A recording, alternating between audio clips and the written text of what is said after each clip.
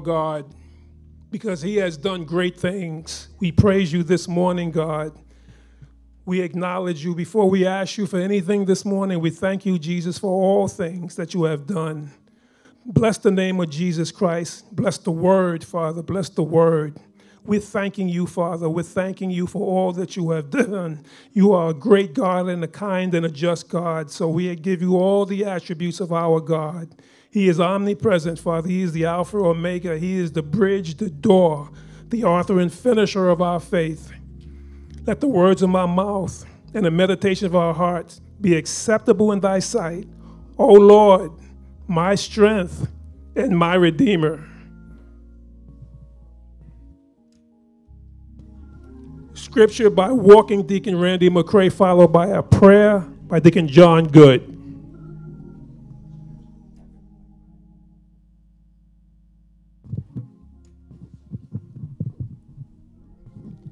All rise, please. All rise.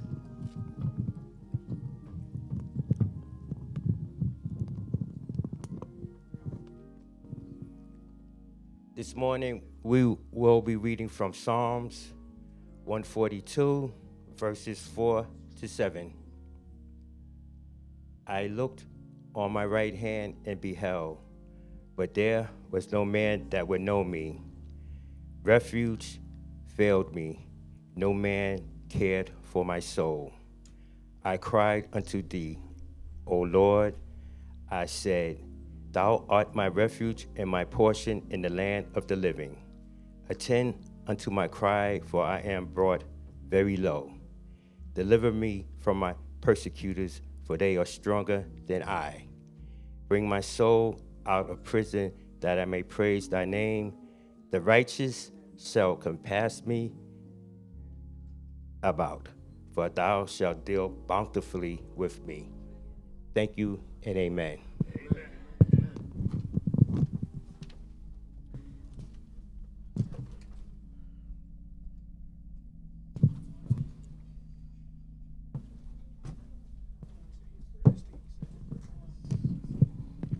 Let us pray. Our Father, who art in heaven, hallowed be thy name. Thy kingdom come, thy will be done on earth, as it is in heaven. As it is in heaven. As we take this time to thank you, we are in your house. We thank you for the angel that watched over us last night as we slept and slumbered. We thank you. We thank you for that touch of love that woke us to another one of your glorious days. We thank you. We thank you that we were allowed to hear our heartbeat as we got out of bed. We thank you. We thank you for our physical health, our well-being. We thank you for that safe trip from our abode to your house. We thank you.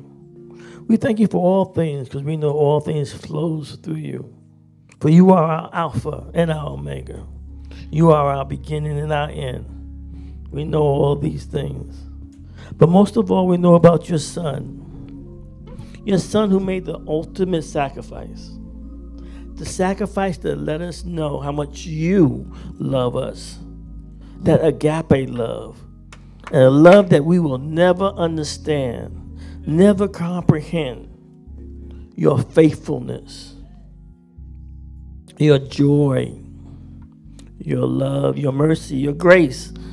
We could go on and on about all the things that you do for us. For you surround us. You are beside us. You are in front of us. You are behind us. You are on top of us. You are underneath us. You surround us with your love, with your compassion, with all things.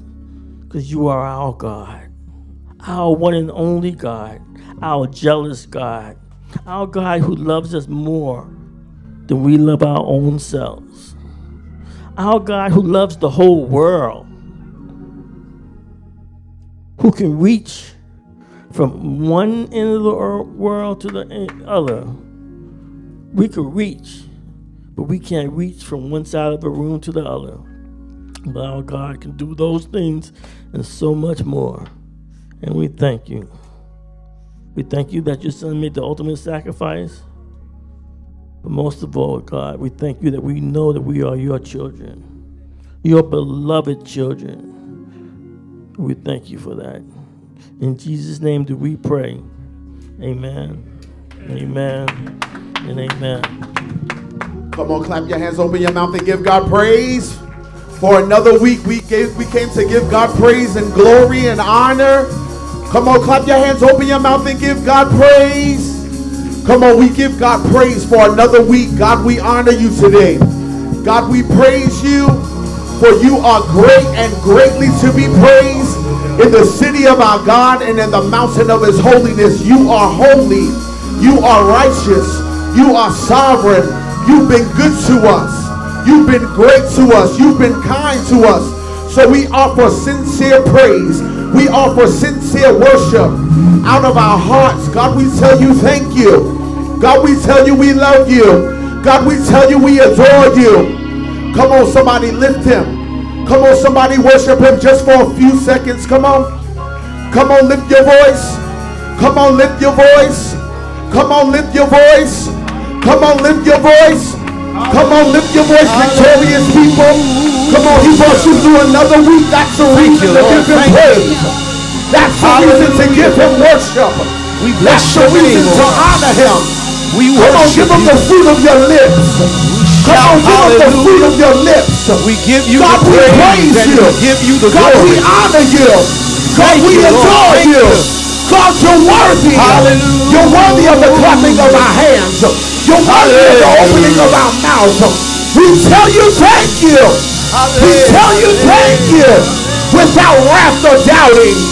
Come on, we tell them thank you. Come on, I need you to come out of yourself today and take the limits off your worship. Come on, take the limits off your praise. Come on. I was glad when they said unto me, let us go into the house of the Lord. So since I'm here, I'm going to lift them up. Since I'm here, I'm going to give you glory. Since I'm here, I'm going to tell you thank you. Since I'm here, I'm going to praise your name. Since I'm here, hey, since I'm here, hey, some of y'all sitting like y'all don't know where y'all at. Come on, but he brought you here, so you want to lift your hands and tell him thank you. If that's all you got, tell him thank you. Hey, come on, I feel God right now. I feel God right now. I don't know about you, but I came to give God glory. I came to give God praise. I came to lift him up. I didn't come to look at you. I didn't come to see who was here. I didn't come to see what you had on, but I came with a purpose. I came with an expectation, and I came with a reason to lift up Jesus, for he's been worthy. He's worthy. He's worthy. Hey, he's a good God. He's a great God. He's a good God. He's a great God. And he's worthy of the praise. He's worthy of the hallelujah. He's worthy of your thank you, Jesus. Oh, come on, come on. Oh, come on, come on. Come on, come on. Come on, create a sound. Come on, there's a sound. There's a sound. There's a sound. I'm still waiting to hear it. There's a sound that heaven needs to hear before we sing anybody else's song. There's a sound. Come on, there's a sound. Come on, create your sound. Come on, there's a sound of the healer. There's a sound of your deliverer. There's a sound that he needs to hear from you. Hallelujah. Oh. Hey. Yes, sir. Oh. God, we thank you. God, we praise you. Hey. God, you're great and you're greatly to be praised. I don't know what he's been to you, but I know what he's been to me. That's why I can lift my hands. And that's why I can tell him thank you the way I do. That's why I can praise him the way I do, because he's been good to me. That thing is personal. So we say God is great and greatly to be praised. God is great. Come on, put your hands on it right here. Come on, come on, come on. Woo! Come on, put your hands together. God is great and greatly to be praised. Glory, glory to his name. God is great and greatly to be praised. Bless the Lord, oh my soul. Say God is great and greatly to be praised. Glory, glory to his name. God is great and greatly to be praised. I'm gonna bless the Lord. Say God is great and greatly to be praised. Glory, glory to his name. God is great and greatly to be praised. I'm gonna bless the Lord. One more time. Say God is great and greatly to be praised. Glory, glory to his name. God is great and greatly to be praised. I'm gonna bless the Lord.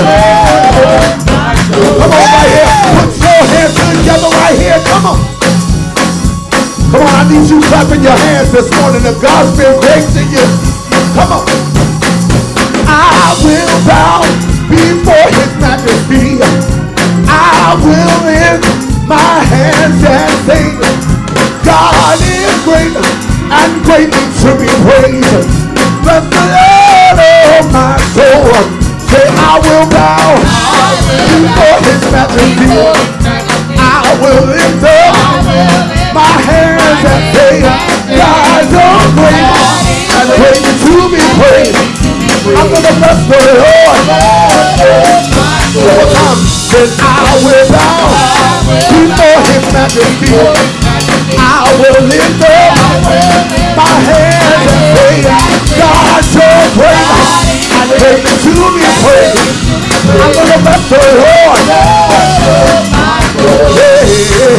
I get joy when I think about what he's done for me. I get joy when I think about what he's done for me. I get joy when I think about what he's done for me. I get joy when I think about what he's done for me. Oh, you don't know like I know what he's done for me. You don't know like I know what he's done for me. I get happy when I think about what he's done for me. I get excited when I think about what he's done for me. Oh, you don't know like I know what he's done for me. Oh, you don't know like I know what he's done for me. I get happy when I think about what he's done for me. I get excited when I think about what he's done. That's what he's done. That's what he's done. That's what he's done. That's what he's done. Ooh, what he's done. That's what he's done. That's what he's done. That's what he's done. He's been my rock. That's what he's done. He's been my wheel. That's what he's done. In the middle of the wheel. That's what he's done. That's what he's done. He picked me up. He turned me around. He placed my feet on a solid ground. I got to give him glory. I got to give him glory. I got to give him the glory. I got to give him the glory. I got to testify. He's been so good. First giving honor to God, who is the head of my life. I thank God for him keeping me. That's what he's done. That's what he's done. Oh, I don't know what you come to do. I don't know what you come to do. I don't know what you come to do. I don't know what you come to do. I didn't come to look at you. I didn't come to look at you. I didn't come to look at you. Hey, I come to clap my hands. I come to clap my hands. I come to clap my hands. I come to clap my hands. I come to clap my hands. I come to clap my hands. I come to clap my hands. I come to clap my hands. I come to do my dance. I come to do my dance. I come to do my dance. I come to do my dance. I came to give him praise. I came to give him praise. I came to give him praise. I came to give him praise. I came to lift him up. I came to lift him up. Somebody ought to lift him up. Somebody ought to lift him up. I came to leap for joy. I came to leap for joy. Let me see you leap for joy. Let me see you leap for joy. Leap. Come on, somebody leap. Somebody leap for joy. Leap out of depression. Leap out of loneliness. Leap out of sickness. Leap out of anxiety. Hey! I come to clap my hands. I come to clap my hands. I come to clap my hands. I come to clap my hands. I come to do my dance. I come to do my dance. I come to do my dance. I come to do my dance. I come to do my dance. I come to do my dance. I come to do my dance. I come to do my dance. I came to praise his name. I came to praise his name. I came to praise his name. I came to praise his name. Mighty powerful name. His everlasting name. I came to praise his name. I came to praise his name. I came to lift him up. I came to lift him up. I came to lift him up. I came to lift him up. I came to leap for joy. I came to leap for joy. Let me see you leap for joy. Let me see you leap for joy. Leap out of depression. Leap out of loneliness. Leap out of poverty. Leap for joy. Leap. Leap. Come on, somebody leap.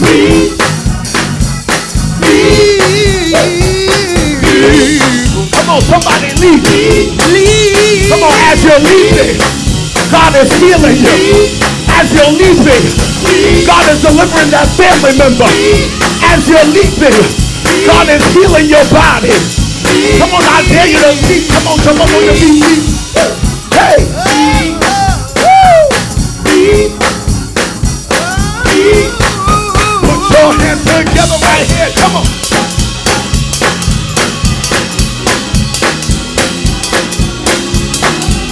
I promise you something will happen if you just start to clap. Come on.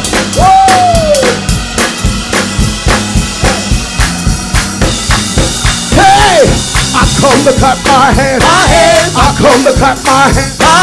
I come to clap my hands. I come to clap my hands. Let me see you clap your hands. Let me see you clap your hands. Let me see you clap your hands. Let me see you clap your hands. Clap them like you love Jesus.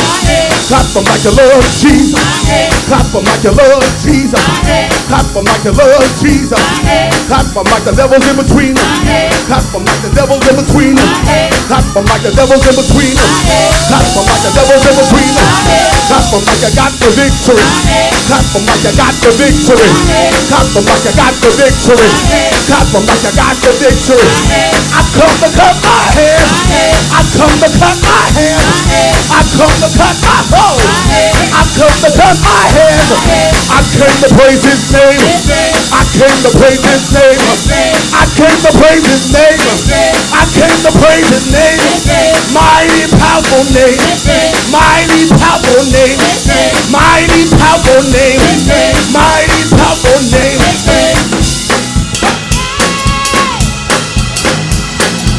Come on, you came to praise him. Come on. Hey!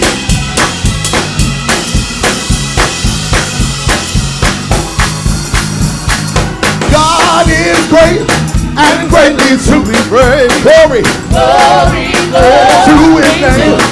God is great and greatly to be praised. I'm going to bless the Lord, oh my soul. Now come on, bless him. Come on, bless him. Come on, bless him. Come on, bless him. Come on, bless him. Come on, bless him. God, we bless you. God, we bless you. God, we praise you. God, we lift you. Oh, thank you. You're great. You are great. You are great. You are the great I am. You are the rose of Sharon. You are the bread of life. So we give you praise. Hey, come on, stay right there. In the vein of worship, come on, lift your hands right here. God, you're great. God, you're great. We thank you for life today. We thank you for life. For we know if it had not been for the Lord who was on our side, where would we be? Is that anybody's testimony? If it had not been for the Lord who was on my side, Thank you. I couldn't stand here today to lift my hands. I couldn't stand here today to tell him thank you. I couldn't stand here today to say, Lord, I love you. So we say, great are you, Lord. Great are you, Lord. Great are you, Lord. Great. Great are you, Lord. Yes, sir. You are life. You are love. You bring light to the darkness. You give hope. You restore every heart that is broken. Great are you, Lord. I found nobody like you, yeah. Great are you, Lord. Come on, from us. You give life. You give life. You are love. You are love. You bring light. You bring light to the dark. You give hope. You give hope. You restore. You restore every heart that is broken. Great are you, Lord. Great are you, Lord. We stand and declare that you are great. Great are you, Lord. Hey, the next part it says, it's your breath in our lungs. So we pour out our praise. Pour out our praise. It's your breath in our lungs. So we pour out our praise. Pour, it's your breath in our lungs. So we pour. Woo! Come on, somebody pour out your love. It's your breath in our lungs. So we pour. Hey! It's your breath in our lungs. So we pour. We pour out our praise. It's your breath in our lungs. So we pour. Hey! It's your breath in our lungs. So we pour. We pour out our love on you, Jesus. It's your breath in our lungs. So we pour. Come on now, I need you in this moment. Come on, pour out your love on them. God, we love you. God, we praise you. God, we magnify you. There's no God like you. You are great. You are sovereign. You are our ruler. You are our king. You are our Lord. So we pour it out. Pour out. We pour out. We pour out. We pour out. Pour out. Pour out. Pour out. Pour out. We pour out. Pour out. We pour out. Pour out. We pour out our love on you. Pour out. We pour out our praise on you. Pour out. We pour out our worship. Pour out. We pour out. Pour out. We pour out. Pour out. We pour out. Pour out. We give you everything. Pour out. We give you everything. Pour out. We give you hurt. Pour out. We give you loneliness. Pour out. We give you sickness. Pour out. We give you low self-esteem. Pour out. Pour out. We pour out. We pour out. Come on, make some noise right here. Come on.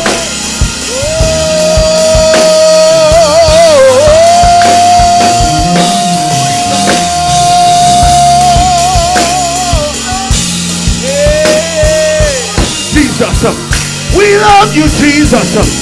Say, pour out, pour out, pour out, pour out, pour out, pour out. I give you everything. I give you everything. I leave it at the altar. I leave it at the altar. I cast my cares on you. I cast my cares on you. Because you care for me. Because you love me. When I didn't love myself. God, you love me. So I pour my love. So I pour my love. Pour it out. Pour it out. Pour, pour, pour. Pour, pour, pour. God, I need you. God, I need you. Pour out. Pour out. All the earth will shout your praise. Our hearts will cry. These bones will sing.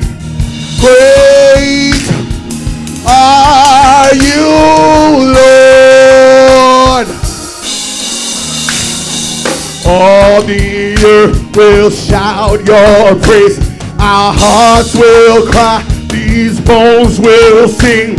Great are you, Lord. All the earth will. Our hearts will cry. Great are you, Lord. All the earth will shout. All the earth will shout your praise. Our hearts will cry. Great are you, Lord.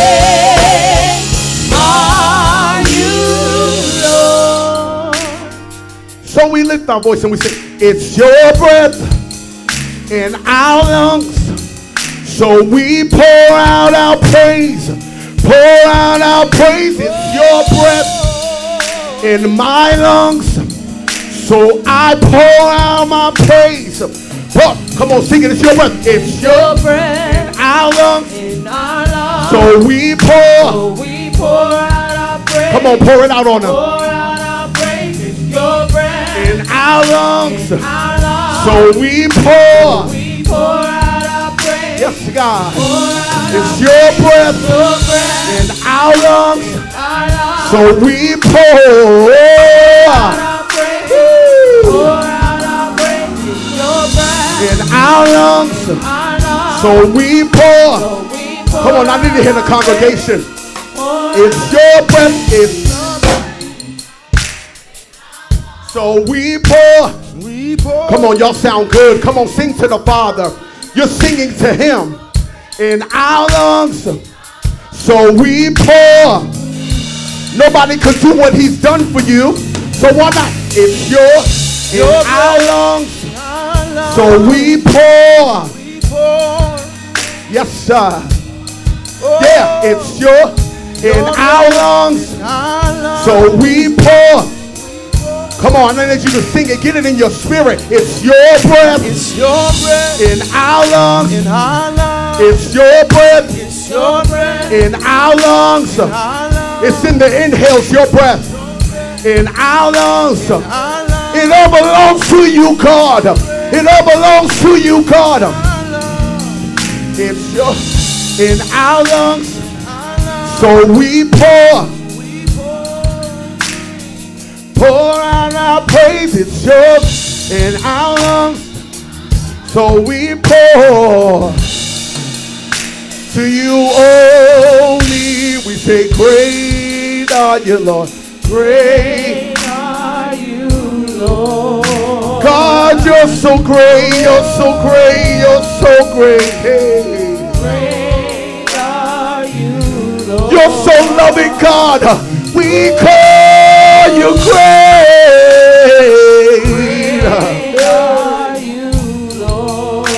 We searched all over the world and we can't find nobody greater than you, God. You're so great. Nobody can do what you do, so we call you great. Nobody healed my body when I need healing. God, you're great. When I was broken and didn't think that I was good enough to praise you, God, you reminded me that you're great. Great in all your ways, great in all your ways, you're so great. Now come on, worship him right there, God, you're great. You're great. You're great. Come on, just stay right there. Just stay right there. Just keep the music going. I dare you think back on what God has done for you this week that you couldn't do for yourself if you wanted to do. What has God done for you this week that the people who love you couldn't do if they could do it? God has been so great. God has been so good. Every now and then it's good to just sit in the presence of the Lord and let the Spirit just minister to you. As the musicians play, come on, just. How great are you, Lord? We sing great, great. Oh, we say great, great. Great are you, Lord, and greatly to be praised. God, you're great. Hey. Oh, you're great.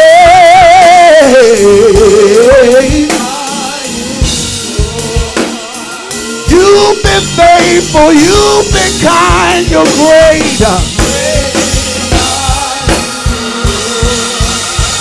You've been our healer, we call you great. You've been our provider, God, you're great.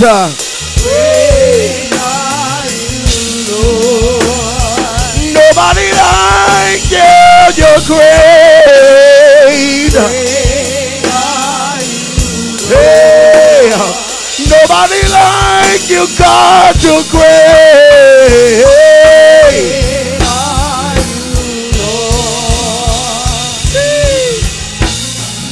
Great.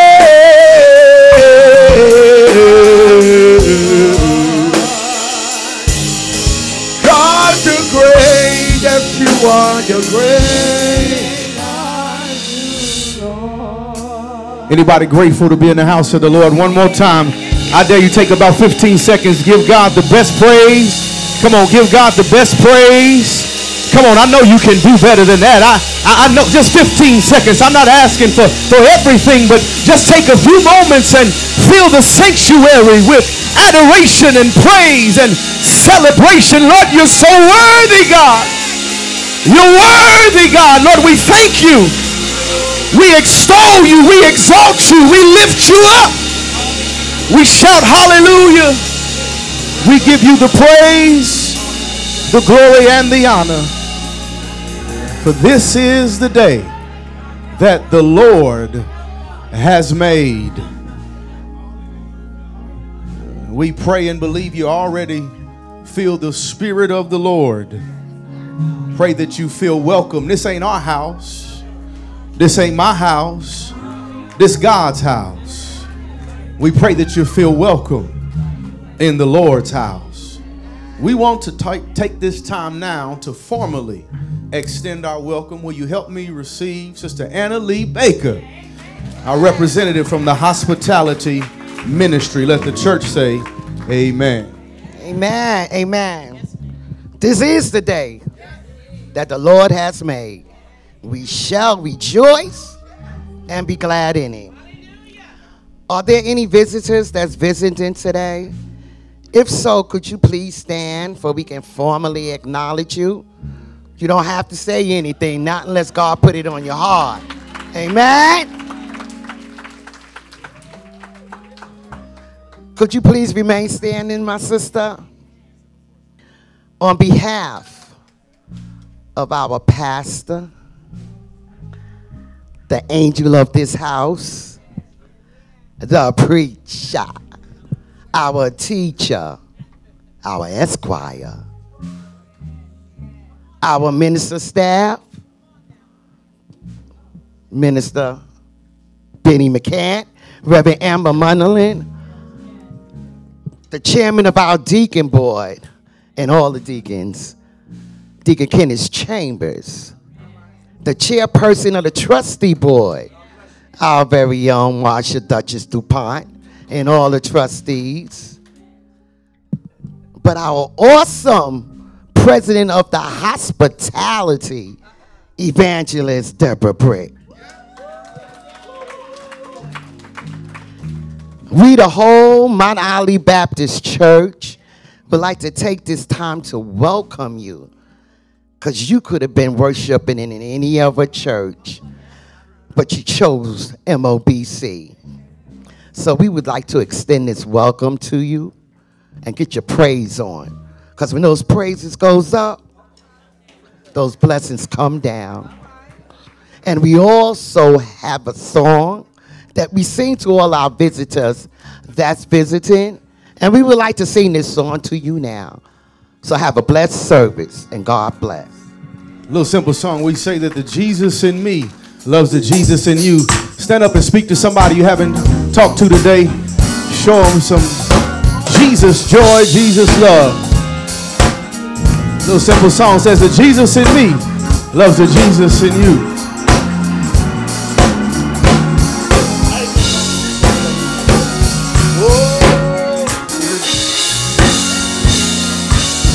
Everybody say, the Jesus in me loves the Jesus in you. The Jesus in me loves the Jesus in you. So easy. Oh, oh, oh, oh, oh. So easy. It's so easy. So easy. It's so easy to love. The Jesus in me, love the Jesus in you.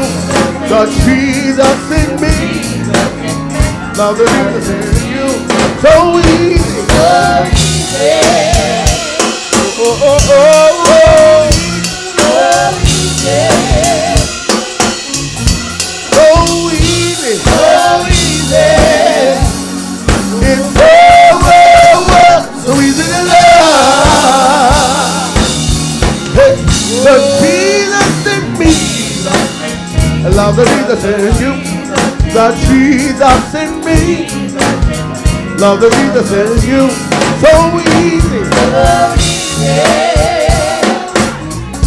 so easy,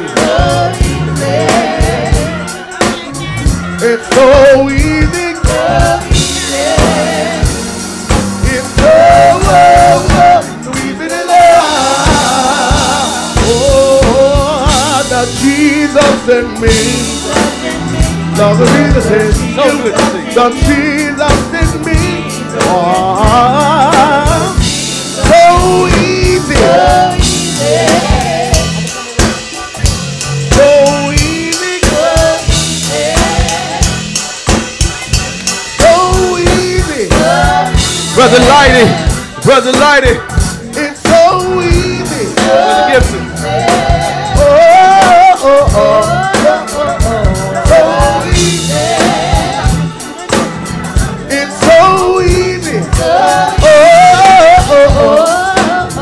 it's so easy. Brother Jesus in me, love the Jesus in you. Brother Jesus in me, love the Jesus in you. Brother Jesus in me, love the Jesus in you. Brother Jesus in me, loves the Jesus in you. There's a Jesus in me. There's a Jesus in you. There's a Jesus in me. There's a Jesus in you. There's a Jesus in me. There's a Jesus in you. There's a Jesus in me. There's a Jesus in you. Let the band play. Let the band play. Let the band play.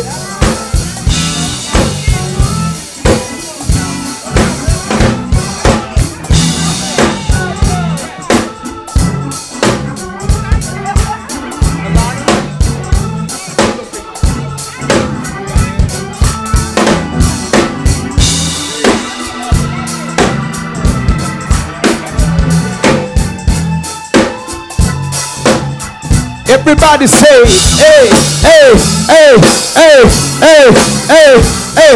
Come on, come on, come on, come on. This is the day the Lord has made. We should rejoice and be glad in it. Yeah.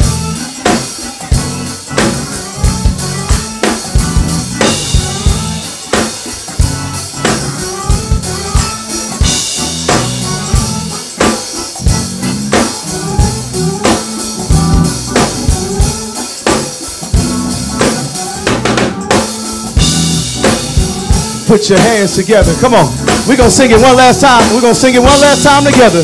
And we're going to move on. Everybody back in their seat now. I need everybody. So easy. There's a Jesus in me. Loves a Jesus in you. So easy. There's a Jesus in me. Loves a Jesus in you. There's a Jesus in me. Loves a Jesus in you. There's a Jesus in me. It's so easy. So easy. It's so easy to love. Amen. We pray that you feel welcome. We pray that you feel the Spirit of the Lord in this place. We want to now turn our attention for our announcement clerk of the morning, Mr. Rudine Seward. Let the church say amen. Good morning, Morale. Here are your ministry updates for Sunday, July 14th. Please keep the following persons uplifted in prayer: Mother Richardson, Mother Battle, Mother Yergin, Janet Stevens, Debbie Barbara Banks, Virginia and Ernest I, Janice and Milton Brown, Tassandra Laureano, Imani Laureano, Valerie Montgomery Lamb, Beverly McCants Gent, Lula Carrier, Dolores Britt Ravenel, Carlton Hill, Juanita Lloyd, Mary Wright, Tammy Meadows, John Waddell, and Austin Gray. Last Sunday, we missed Sandra Myrick Wilson as one of our July birthday celebrants. Sandra, on behalf of your MLBC family, happy birthday. Everybody look at her in the balcony and just wave. Amen. If your birthday month comes and you don't hear your name for that month, please see Sister McCrae so that you can be included in our birthday celebration list. We want everyone to have a shout out for their special day. Amen, amen. Our ministry updates. Tuesday, July 16th, noonday Bible study will be on the prayer line, and 7:30 evening Bible study on Zoom and Facebook. Thursday, July 18th at 7 p.m., Community Corners will be on their prayer line. Saturday, July 20th at 8 a.m., Men's Bible Study. 10 a.m. will be Youth Successful Saturday.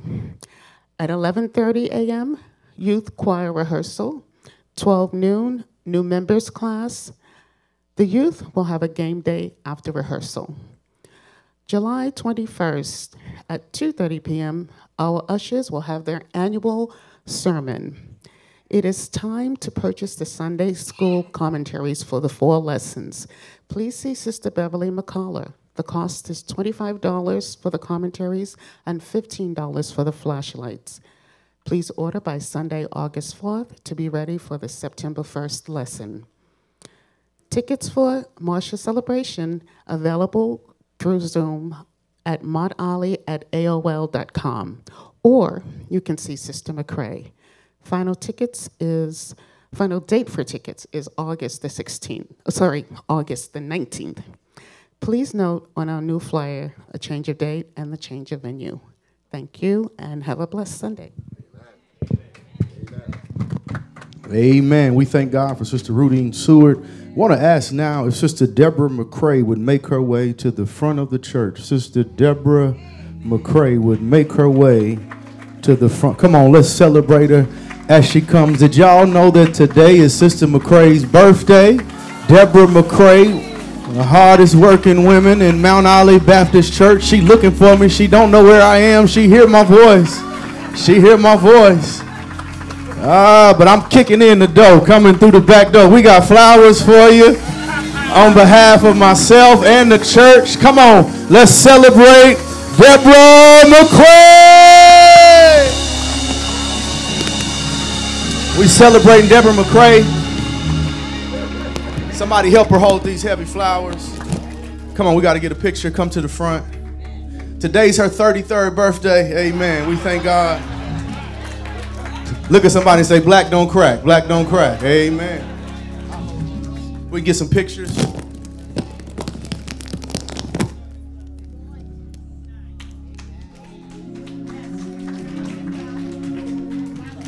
You want to say something? Just thank all of you for your birthday wishes all morning long. Thank you. Love you guys. Amen. We love you too, Sister McCrae. We love you too. Amen. We're grateful. It's just nice to be nice. Amen. When people go above and beyond the call of duty, just to pause and recognize them. Don't want to keep us long today. We should be out well before 1 o'clock. Amen. Y'all ain't right. Y'all cold-blooded. I was gone 1 week and y'all want to act up. That's all right, though. I ain't mad at you. I ain't mad at you. We're so glad. How many of y'all know this is a church full of miracles, signs, wonders, and healings? That God continues to show himself. I made an announcement on the prayer line. I want to clarify some business of the church. The building next door, what happened is I believe it was a slumlord who was trying to take advantage of us. And what they do is they claim damages and file reports with the city. The city puts a lien on it and all this. And if you don't have the wherewithal or the resources to correct whatever the city says, they end up taking your stuff. But little did they know he picked on the wrong church. With the wrong, look at him say, we ain't the one, we ain't the one. It got so bad and it stretched out that with fees and interest, everything, they were trying to ask for close to $1.3 million. $1.3 million. And that would have been above our insurance coverage. And we would have had to pay the difference. So what did I do? I got on the prayer line. I started talking to the prayer warriors. I said, I tell you what we're going to do. We wish no evil upon nobody. We want to be fair. Our building may have caused him to lose some rent. That's all right. We're going to be fair. Thank God for insurance, though. I want to tell you, they started off with a number of like 1.3. By the time it was done, it was $247,000. Over $1 million knocked off. Don't tell me what God can't do. Amen. So I wanted to clarify that. We give God praise. We got to pray our way. We got our last inspection, we believe, in Con Edison coming up August 8th. We're trying to get this built. I'm telling you, everything you can think of has come against us, but the devil is a liar. What the devil meant for bad, God is going to work it for good. And we know that God has the final say. Amen. I want to announce that. So glad to see Sister Sharp. Rosemary Sharp here, who lost her sister. We've been praying for you. So good to see you. Make sure y'all stand up, Sister Sharp, so we can just put a little extra love on you. If y'all see her today, give her a little extra love. Amen. So glad to see Janice Brown back. Amen. We've been missing you. Look good in her blue and her glasses. I mean, come on now. Amen. We thank God. Tell me your name again, Mother. Gloria Holmes. I don't know if y'all remember, we prayed for Sister Gloria Holmes. The front of church, she had to go have a surgery, and the Lord worked it out, cleaned it up, fixed it. She's here to praise God today. Will y'all help me give God some praise that God is still working miracles and still healing and turning around. I told y'all every time our 98-year young member is here, Mother Cleo Richardson, we gonna shout her out. Come on, let's give God some praise. Mother Richardson is here. Glad to have Sister Sadie Nelson back, keeping her in prayer. loss of her brother, keeping Auntie Juanita in prayer, Sister Doretha Phillips' sister, keeping her in prayer, and keeping each and every one of us in prayer. I hope I didn't miss anybody. If I did, charge it to my head and not my heart. But I thank God, good to see Brother Gibson back, Kenneth Gibson back, from being away for a little while. Just good to see everyone. I'm glad to be back here. I hope you're excited to be in the house of the Lord today. Amen. Amen. Just one clarification. This Saturday at 9 a.m., all men, 9 a.m. Remember, this Saturday we're doing a little different. This Saturday we're going to Lindenwood. We're going to Lindenwood Diner at 9 a.m. Just the men. And don't none of y'all show up trying to crash our party either. Boy, I tell you. I love Mount Olive, boy. We're going to have to mic the crowd. Amen. 9 a.m. we'll be at Lindenwood Diner. Everybody knows where Lindenwood is for the men at 9 a.m. And because of that, what we're going to do is we're just going to have choir rehearsal. Just choir rehearsal for the youth at 11:30. I don't want to cut short my time with the brothers. And I want to be able to be here for the youth. We're going to have choir rehearsal from 11:30 to 1. 11:30 to 1. Following choir rehearsal, we're going to have a game day. Game day for all of our youth in the church. Particularly asking the men to come out because we're going to have some Xbox, PlayStation tournaments set up. We're going to have some TVs because some of these kids said they the best at Madden. We're going to put it to the test. Amen. So we're going to have chess. When we're playing chess, we're going to have game day. The whole entire church is invited out. If you want to come out to game day, we're going to have hot dogs and food. But that will be starting around 1 p.m. after choir rehearsal. We just want to have a day of fun and fellowship, really with the emphasis on our youth. So want to see all y'all on the back row here next Saturday. Amen.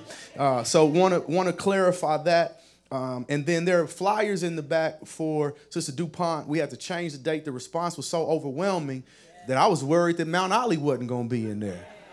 And y'all think I'm going to throw a party that Mount Olive ain't going to be at? No. So we had to change the date and the venue because I want to make sure everybody who want to go can go. I know the prices are a little much. If you're going to start a payment plan, you can start now. We'll help you manage it. Everybody say layaway. Amen. Say put something on it. You can put something on it. And oftentimes if we do that, so good to have Yvonne Burrows back with us. She was down south taking care of her mother. Her mother had knee surgery. I'm so excited to have her back. And we thank God she got a husband here with us today. Amen. I probably shouldn't shout him out. He's supposed to be at his church. That's all right. We working on you. Amen. So glad to have the deacons and ministers and everyone here. Amen.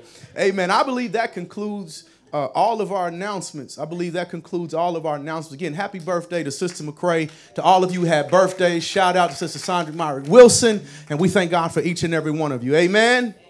It's offering time. Time out, psych. I messed up. We got to have a medical moment. Our wellness moment. Let's prepare now for our wellness moment coming from Deacon Good. Let the church say amen.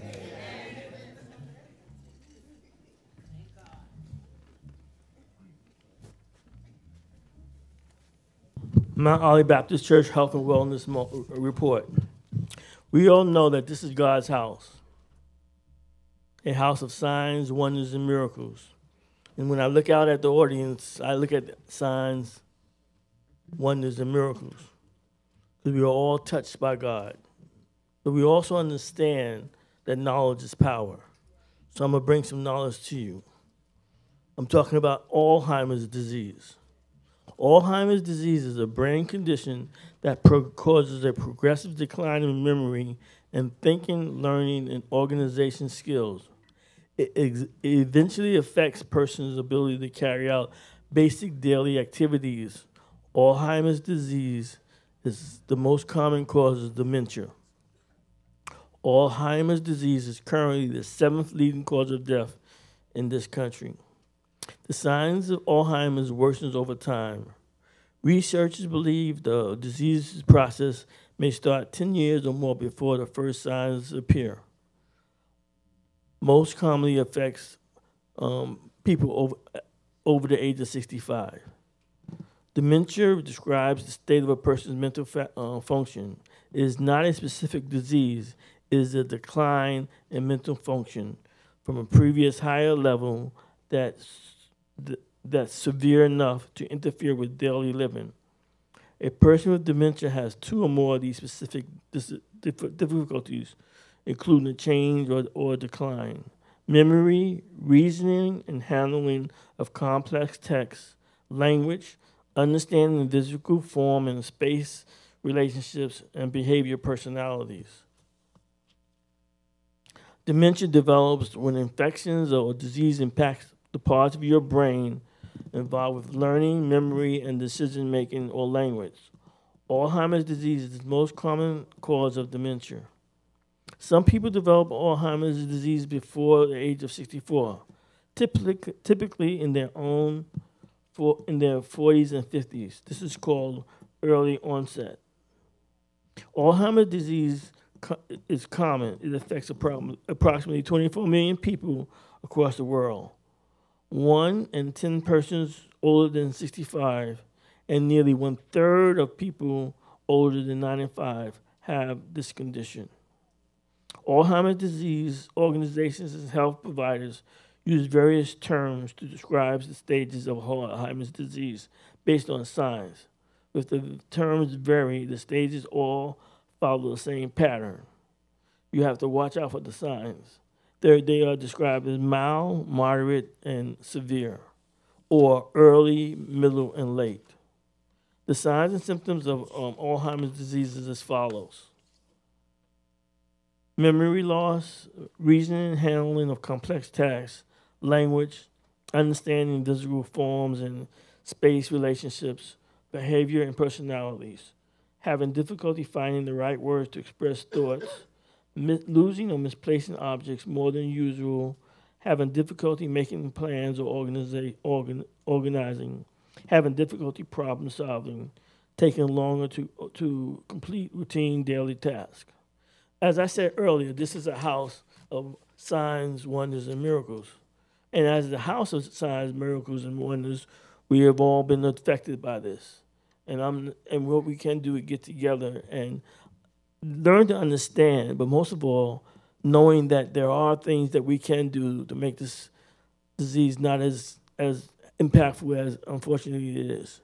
And I thank you all for listening to the Wellness Report. Have a wonderful and a blessed day. Amen. Amen. We thank God for Deacon Good. This is something serious. Now, how many of y'all know the devil tries to attack our mind every chance he gets? And what we want to do, I'm going to talk about that in the message today. We're going to talk about mental health, talk about emotional health, dealing with grief and sorrow. So it's going to be a good message today. But how do you avoid that? I'm really concerned. You got to stay mentally active. If your mind is a muscle, and if you don't work it, it goes through dystrophy. So stay mentally active. Stay physically active. You got to eat well. I know that fried chicken is a gospel bird, but save it for Sunday. Save it for Sunday. Come on, amen, somebody. Amen. We got to eat better. We got to do better. You got to get enough sleep. How many of you know that when you sleep, that's when the brain flushes the toxins and the bad chemicals out of your brain and your body? That if you don't get enough sleep, you will drive yourself crazy. Got to get enough sleep. Stay organized. Stay organized. Stay socially engaged and manage chronic health problems. This is something else that I did. I had a memory loss issue when I caught COVID. I had long haul syndrome where I had a foggy brain. I couldn't remember things.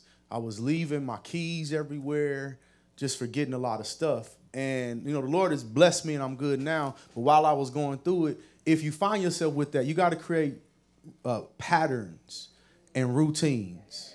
Be intentional about leaving your keys in the same place. Start developing habits. Checks. All right, I got 5 things I walk out with every day. My phone, my wallet, my keys. You figure out your other 2. But doing things like that, amen? If it happens, don't just take it, fight back. Or y'all praying with me? If you feel it, don't just take it, fight back in Jesus' name. For God has not given us a spirit of fear, but a power, love, and watch this, a sound mind. Claim it over yourself, a sound mind. You got to remember the Holy Spirit said he'll bring to remembrance. I wish I had some help in here. What you need when you need it. So you got to respond in faith. Respond with the word of God. Whatever you go through in life, quit just taking it. In the name of Jesus, fight back. Y'all with me? Y'all got it. Amen. Amen. It's offering time. It's offering time. It's offering time. I cannot grow. Good measure, pressed down, shaken together, running over and poured out. That is our hope. Listen, why do we tithe? Because the Lord said to do it. And I don't know about y'all. I just have found life is easier when you do what the Lord says do. That God keeps his word. His word has established his response to our seed. The word has established God's response to our seed. So it really is a question of faith. It's a question of priority. It's a question of, do you believe God's word? We are a tithing church. We believe the tithe is $1 for every $10. And this is what we believe. If I trust God with the $1, he's going to protect my $9. I'd rather have $9 with the Lord on my side than $10 with a hole in my pocket. And listen to what the Lord has promised, that he will throw open the windows of heaven. I say it all the time because it's still true. There's always more windows than doors. And listen to the generosity of God. He ain't going to trickle, drip. He ain't tripping. He's going to pour out a blessing that you won't have room enough to receive. Anybody else at the place? I don't want a whole lot more for myself. If the Lord don't do nothing else, God been so good to me, I'm all right. I'm at the place, I want more so I can bless somebody else. I thought that'd be somebody else's testimony. It ain't about me no more. I want to be blessed so I can bless somebody else. Think about financial stress. Come on, it's the number one cause of divorce.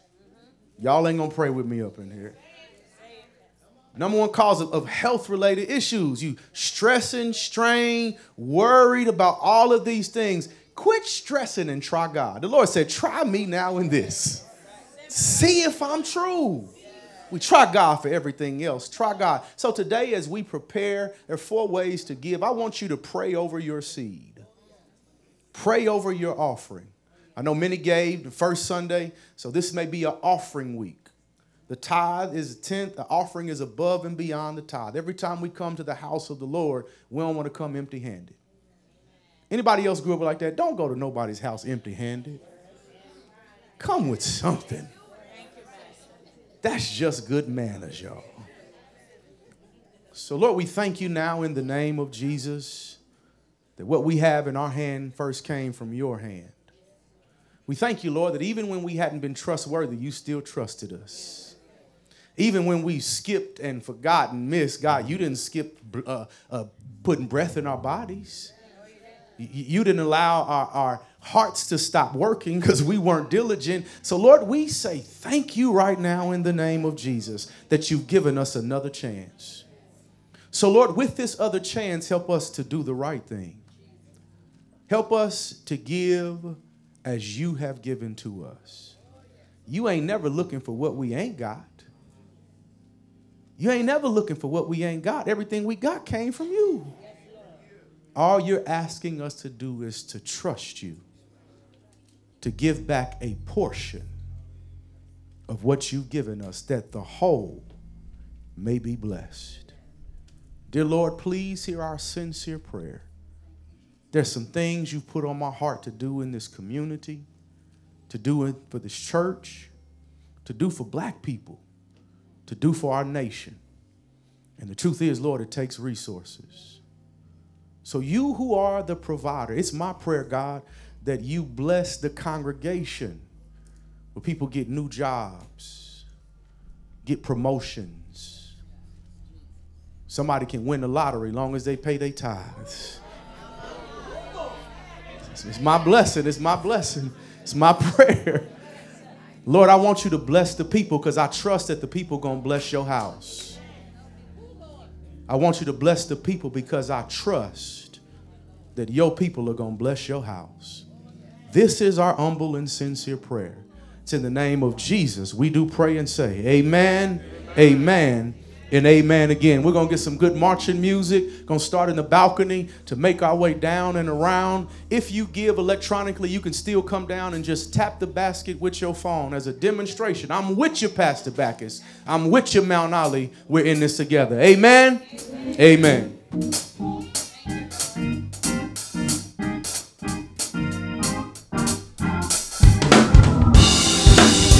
Everybody say bless, bless, bless, bless, bless, bless, bless, bless. Everybody say bless, bless, bless, bless, bless, bless. We're blessed, we're blessed, we're blessed, we're blessed, we're blessed in the city. We're blessed in the field. We're blessed when we come and when we go. Sickness and poverty, for the devil is, we are this thou hast walked uprightly, the lion in our dark land. Thou hast placed in thy heart, as the Lord's command. He has set above the nations and cast thy enemies away. He's standing up within you. So let me hear you say, we're blessed, we're blessed, we're blessed. Oh, oh, oh. We can. Sickness and poverty, for the devil is. We are believing in God only. I put no confidence in man. Everything that does concern me, He placed it in His hands. When folks rise up against me and try and spoil my day, there is nothing wrong to harm me. He'll flee 'em all the way. we're blessed in the city. We're blessed in the field. We're blessed. We're blessed when we come and when we go. Oh, we cast down every stronghold.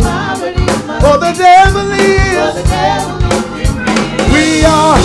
Hey, hey. Everybody say bless, bless, bless, bless, bless, bless, bless, bless. In the city, in the field. Bless, bless, bless. We're blessed, we're blessed, we're blessed, we're blessed. We're blessed. We're blessed. Oh, sickness and poverty, for the devil is. We are late in the midnight hour. God's gonna turn it around. It's gonna work in your favor. Oh, stay late. God is gonna work in your favor. I know it will. Stay late. My God, it's gonna work in your favor. I know it will. Stay late. God is gonna work in your favor. I know it will. I know it will. I know it will. I know it will. I know it will. I know it will. I know it will. I know it will. I know it will. Stay late. My God, it's gonna work in your favor. I know it will. Stay late, lady. My God. And around, and around, and around, and around, and around, and around. God will turn it around. God will. God will. God will. He's gonna turn it. He's gonna turn it. He's gonna turn it. He's gonna turn it. In your favor. In your favor. In your favor. in your favor. Say yeah, yeah, yeah, yeah, yeah, yeah, yeah. Say yeah, yeah, yeah, yeah, yeah, yeah, yeah. Say yeah. Say yeah. Say yeah. Say yeah. Say in the midnight hour. God's gonna turn it around. It's gonna work in your. I know it will. Say late. God, it's gonna work in your favor. I know it will. I know it will. I know it will. I know it will. I know it will. I know it will. I know it will. I know it will. I know it will. We're lost in the city. We're lost in the field. We're lost when we come and when we go. We cast down every sickness and poverty. For the devil lives. We are blessed. Amen. That was so good. They just cut it off. I was ready to keep going. We are blessed. It's like, all right then. They like, we ready for the word. It's preaching time. It's preaching time. How shall they hear without a preacher? How shall they hear without a preacher? Today we're going to be in 2 Corinthians chapter 7. We're going to jump to 3 passages. I want to establish the foundation for how we got here, but I do want to read this passage from 2 Corinthians chapter 7. And the message today is entitled, What to Do When You Feel Sorry. What to do when you feel sorry. When you feel convicted. When you feel grief, you feel down. The text teaches us there's a godly way to go through the process. There's a godly way, there's an ungodly way. And what we want to do is make sure that we are educated and equipped on how to go through some stuff. You do know you're going to go through some stuff in life. I know I'm the only sinner up in here. I was just making sure I was in the right place. The Bible says all have sinned and fell short of glory. Now the reality is the truth be told, we're going to sin and mess up sometimes. And the real question comes, what do I do in response? What do I do to shift, to change? How do I show God that I am sincere in my apology, in my repentance? Now, why is this message important? This message is important. It has 2 things. One, it's about mental health. As I was studying the Word of God, and we're going to read it, this is what the Lord has placed on my heart, why I'm teaching on this today, that there may be people who have unconfessed sins. Things you ain't dealt with that's causing physical ailments, blockages, problems in our lives. And I got that directly from the Word. And if this is going to be a house of miracles, signs, and wonders, I thought that it was important that we teach on this because I don't want anybody missing your healing just because you won't admit you messed up. As I survey the world and minister on the streets, one of the things that God has laid heavy on my heart, there are so many people who can be delivered, who can be healed. They just haven't been taught properly.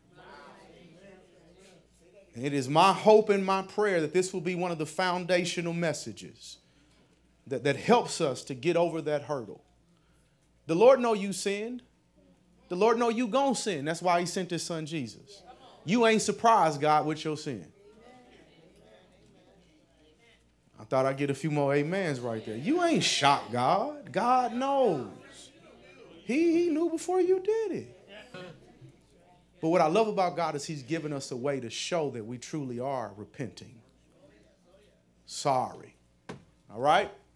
So let's start 2 Corinthians chapter 7. I'm just going to read 8 through 12, give a few words of introduction, and then I know it's small, but in your phone should be bigger. 2 Corinthians chapter 7. I'm going to read verse 8 through 12.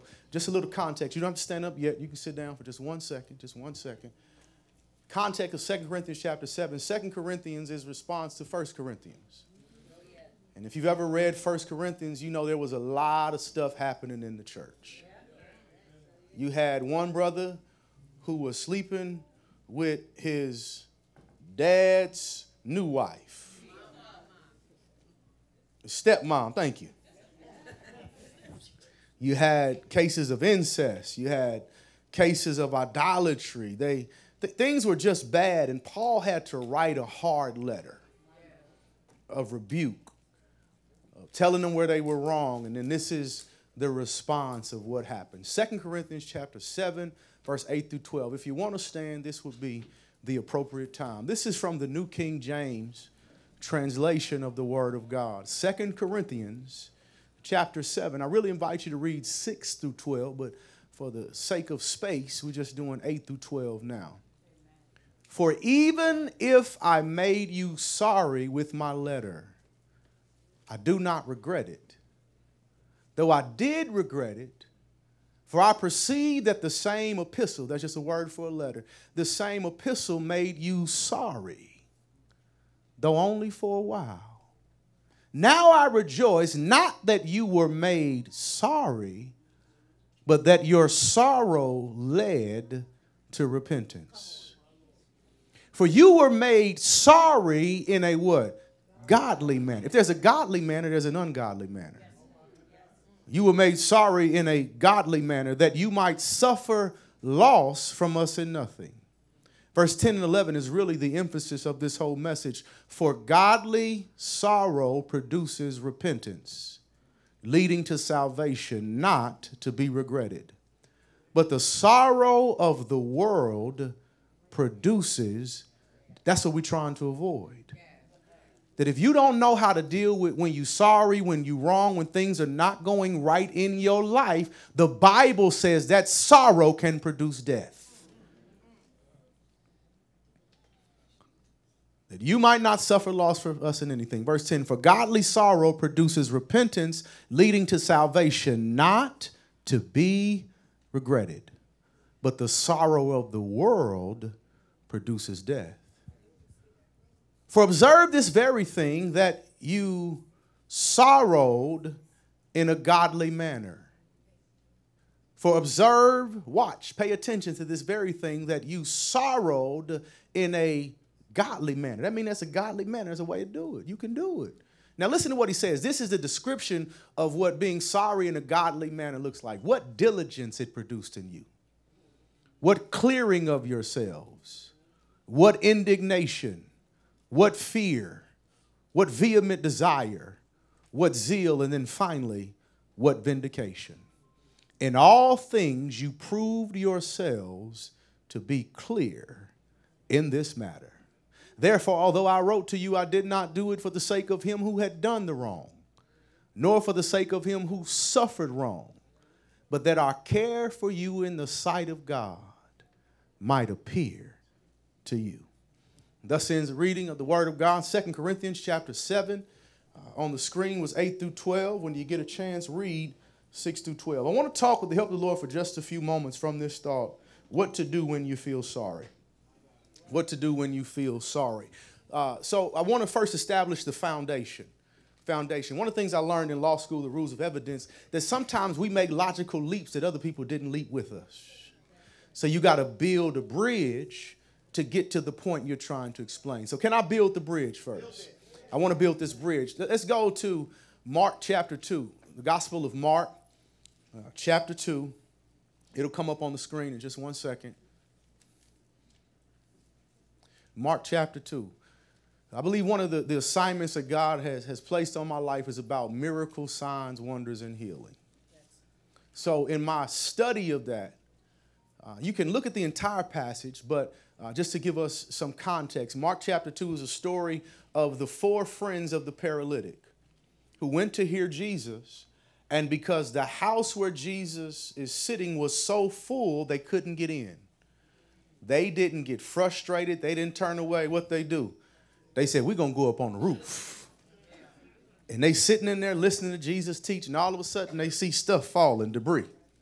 They look behind them to make sure, man, you ain't playing, or you know how folks will play with you and tap you on the back of your head and turn around. They trying to figure out what's going on, and then more stuff just keep falling from the roof. And they look up and they see 4 friends letting down their paralytic friend on the bed. And the Bible says, this is where we pick up, verse 5.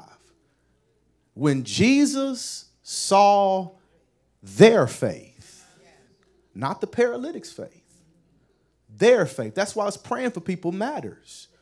When Jesus saw their faith, he said to the paralytic, son, your sins are forgiven you. Some of the scribes were sitting there reasoning in their hearts, why does this man speak blasphemies like this? Who can forgive God? Who can forgive sins but God alone? Skip down and focus on verse 9. Jesus said, all right, I perceive what y'all saying in your heart while y'all reason about these things. This is the point. Verse 9.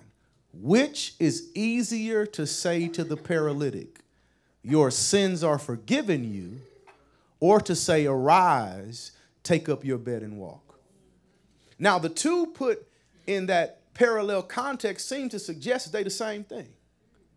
That if I say your sins are forgiven, or I say, arise, take up your bed and walk, it's the same outcome. Are y'all praying? So it seems to me that sin may be keeping people from arising, taking up their bed and walk. Y'all praying with me? Now notice what it says, that Jesus said, your sins are forgiven. Your sins are forgiven. And their whole beef was, who can forgive sins but God alone? And here it is that we all have sinned, and God has forgiven us, but he can only forgive you if you ask for forgiveness. Are y'all praying with me? And the whole point is that maybe, I can't speak, I don't know this man in the text. All I'm doing is using my training to glean from it that maybe the reason he was in the state that he was in, because he had some unconfessed sins. See, here it is that all we got to do is confess out of our mouth, and God does the rest. God has lowered the bar. He's made it simple for us to access his forgiveness called grace. His forgiveness called mercy. So it became important to me to try to figure out, I don't want anybody around me, if all you got to do is confess your sins and you can be healed, to not be healed. When we go out and minister in the community, there's people that we see with addictions, with dependencies, and a lot of the time, what is it connected to? Childhood traumas. Yes, sir. Connected to things that they hope no one ever finds out about. Maybe they didn't do it, somebody did something to them. That there are all types of things that we suppress just so we can survive on a day-to-day basis. And the danger is maybe some of the stuff we're suppressing may be causing some problems in our bodies. Some of the stuff that we ain't dealt with. I wish I had some help up in here. See, the problem with sin is a lot like cancer. That if you diagnose it early and treat it and deal with it, it's not deadly. I wish I had some help up in here. But the problem is when you don't deal with it, you look over it, you don't go to the doctor, do what you're supposed to do, what could have been removed from a 30-minute surgery, now you got to get your whole arm cut off. Now it's spread throughout the whole body, and you got a whole worse situation than if you just would have said, Lord, I confess I messed up. Yes. Come on now. Lord, I'm sorry. Yes. Lord, I need your forgiveness. And do it with the confidence that God has said you already forgiven.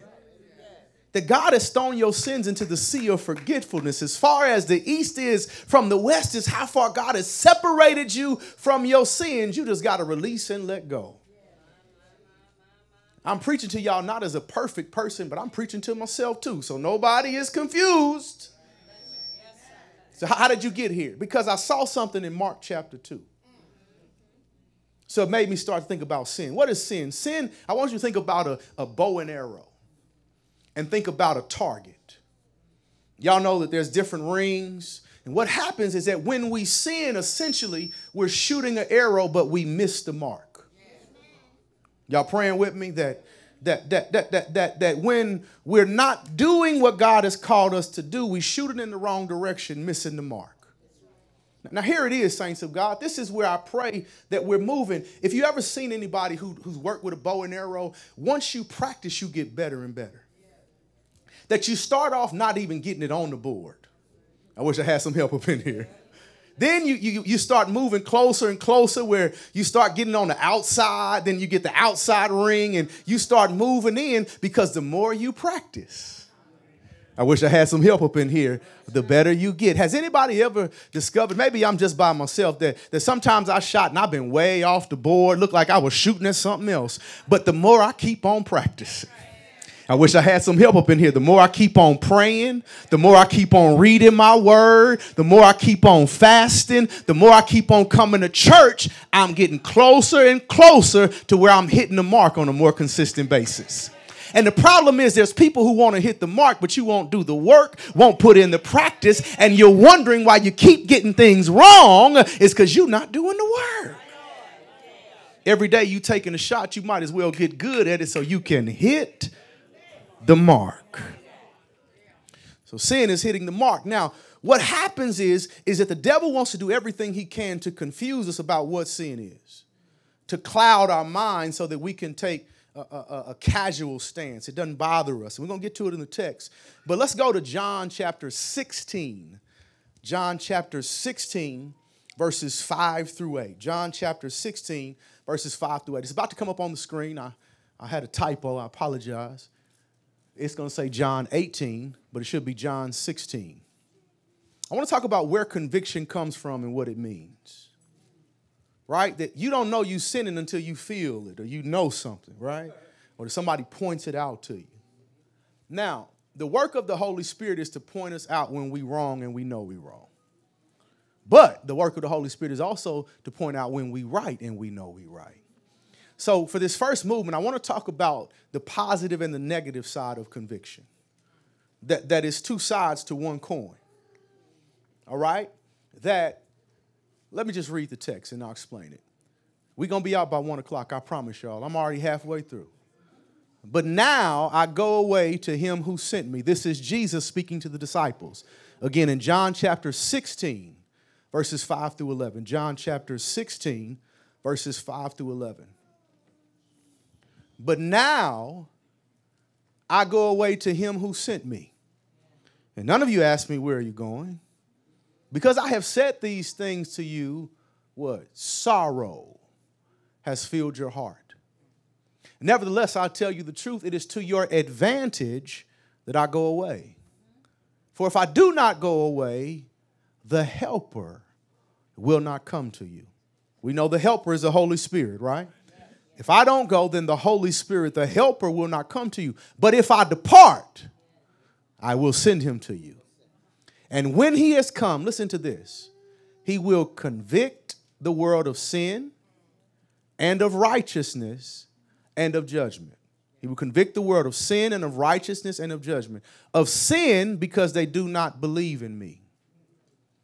Of righteousness, because I go to my Father and you see me no more. Of judgment, because the ruler of this world has been judged. I want to break those three things down. I want to talk about the positive and negative side of conviction. That the Lord has given us the helper, the Holy Spirit. Now that's particular language that most of us don't think it's a help when the Holy Spirit convicts us. I got 2 amens right there. I know y'all still up. Amen. We need a 7th inning stretch. That the truth is, y'all, that the Holy Spirit, Jesus said, it's to your advantage that you feel convicted. It's to your advantage. I'm trying to help you feel something. Now, how does it break it down? That's the positive, negative. That convict the world of sin, missing the mark. We understand that. And of righteousness, right? And of judgment. I want to break those down. Sin is pretty self-explanatory. That go back to the text real quick. Now, sin, because you do not believe in me. That ultimately, when we miss the mark, it's because we ain't really believing what Jesus has said. We really thinking that our way is better than God's way. We're choosing what we want over what God wants. So in that moment, we try to play God and say, God, I know your word says this, but I think I'm going to do this.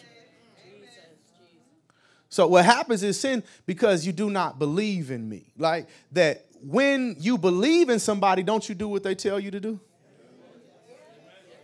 But if somebody's a liar, I do the opposite of what they tell me to do most of the time. Y'all praying with me? Now here it is that of sin because you do not believe, of righteousness because I go to my Father and you see me no more. Now, you can be convicted of sin, but you also can have the conviction that you're right and standing on the right side of history. Now, how do you know it? Because Jesus said, you're going to look for me and I ain't here no more. And when you look for me and I ain't here no more, that means that what I said is true. That means destroy this temple and in 3 days I'll raise it up again.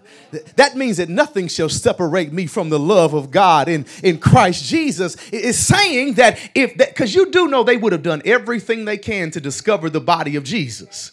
You do know, I preached a couple weeks ago, they paid soldiers to lie and say that the body of Jesus was stole by disciples. If they were doing it then, they gonna do it today.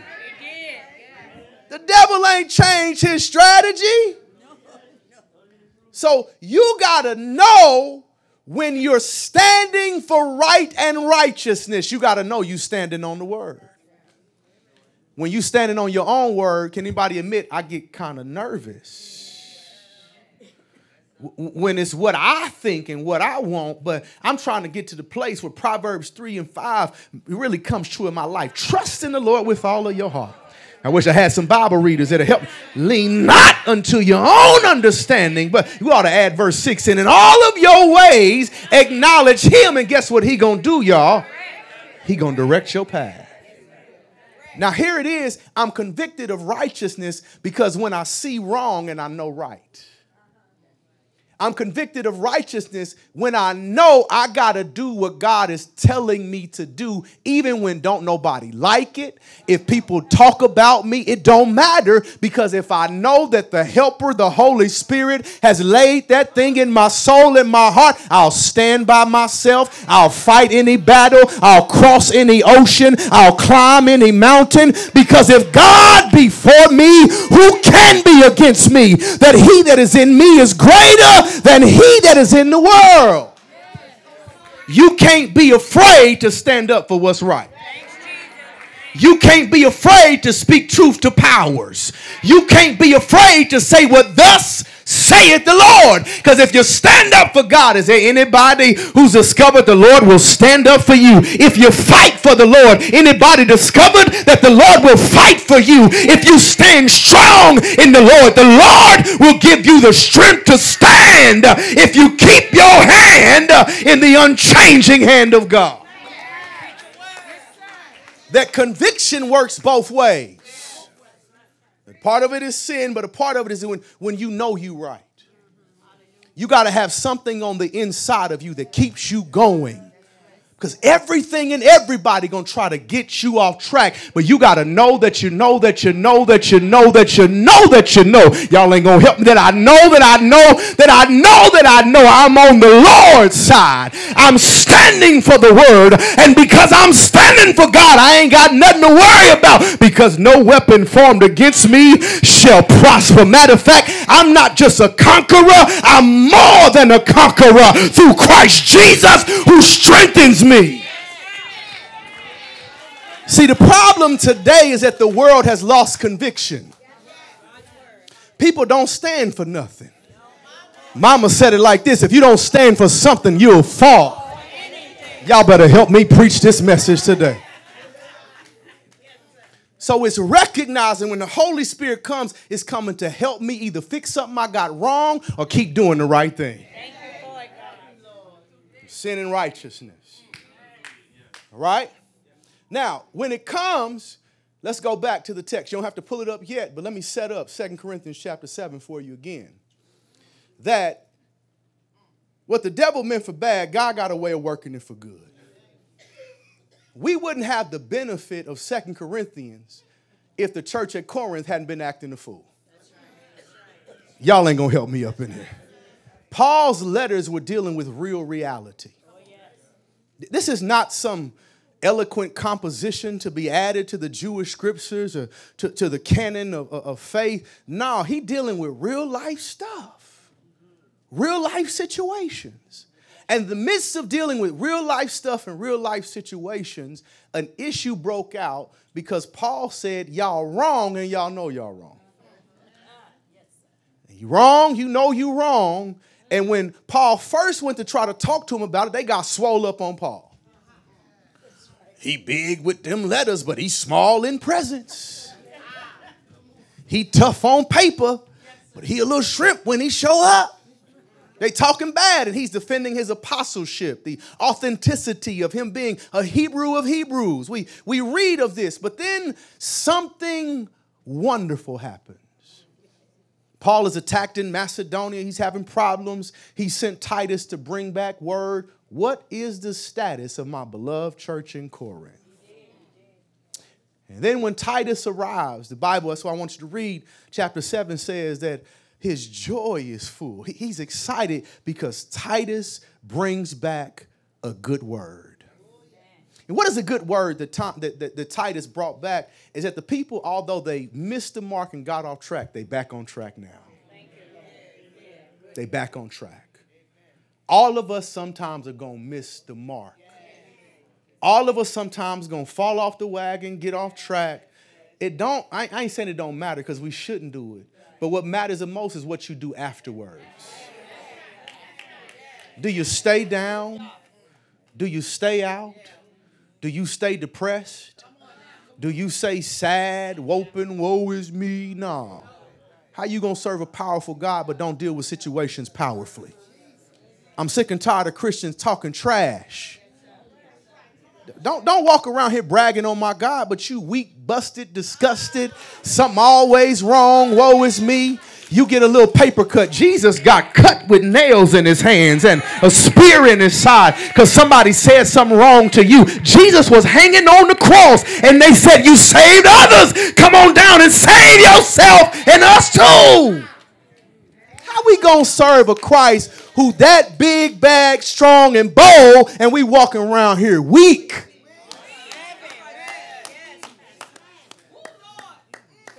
This is a generation we got to pray for, y'all. I'm going somewhere. Y'all hang with me. This is a generation who will cry about anything and everything. I never seen people so easily offended. People who set up unrealistic expectations that they can't fulfill themselves and then mad at you because you slip up. I don't know what's wrong with this generation, y'all.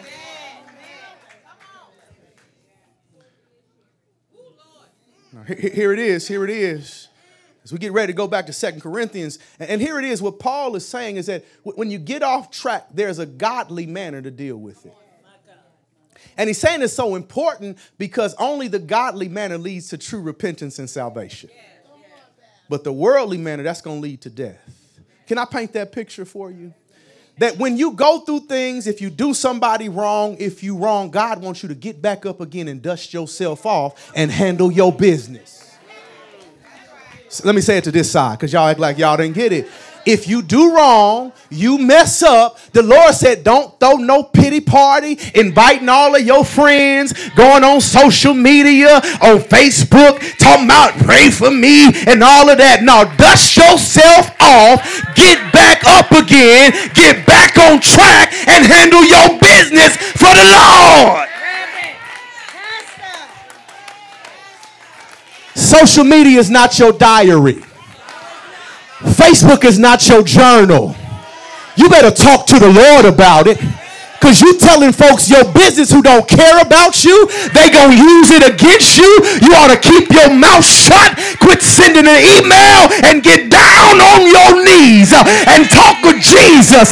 He may not answer email, but I believe there's some witnesses that can testify. He'll answer an email. Just get down on your knees and have a little talk with Jesus, and won't he make everything all right?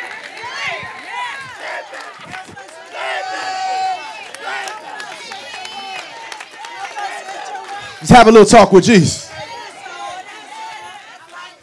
Quit talking to people ain't gonna help you anyway. Just have a little talk with Jesus.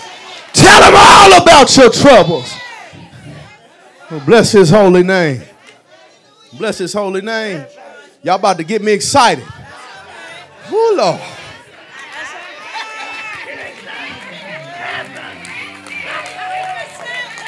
Here it is. Here it is. Let's get back. Let's get back. That the world's way, the Bible says, leads to death.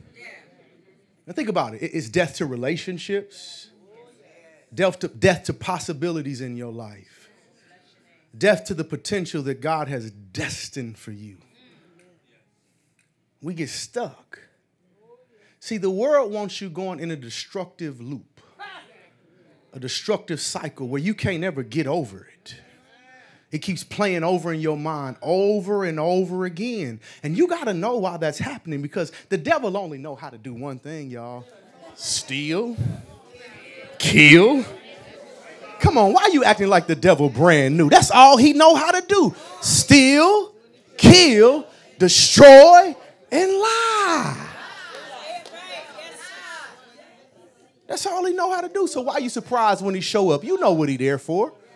When the milkman knock on your door back in the day, I know we go to the grocery store now. When the milkman showed up, you know, if the milkman came serving orange juice, you would have been scared. Hold on now. You knew what to expect when he showed up at your door. Why are we acting brand new like we don't know who the devil is? Like you don't know what he showed up for, to steal, kill, and destroy, or to lie to you about your life and your future.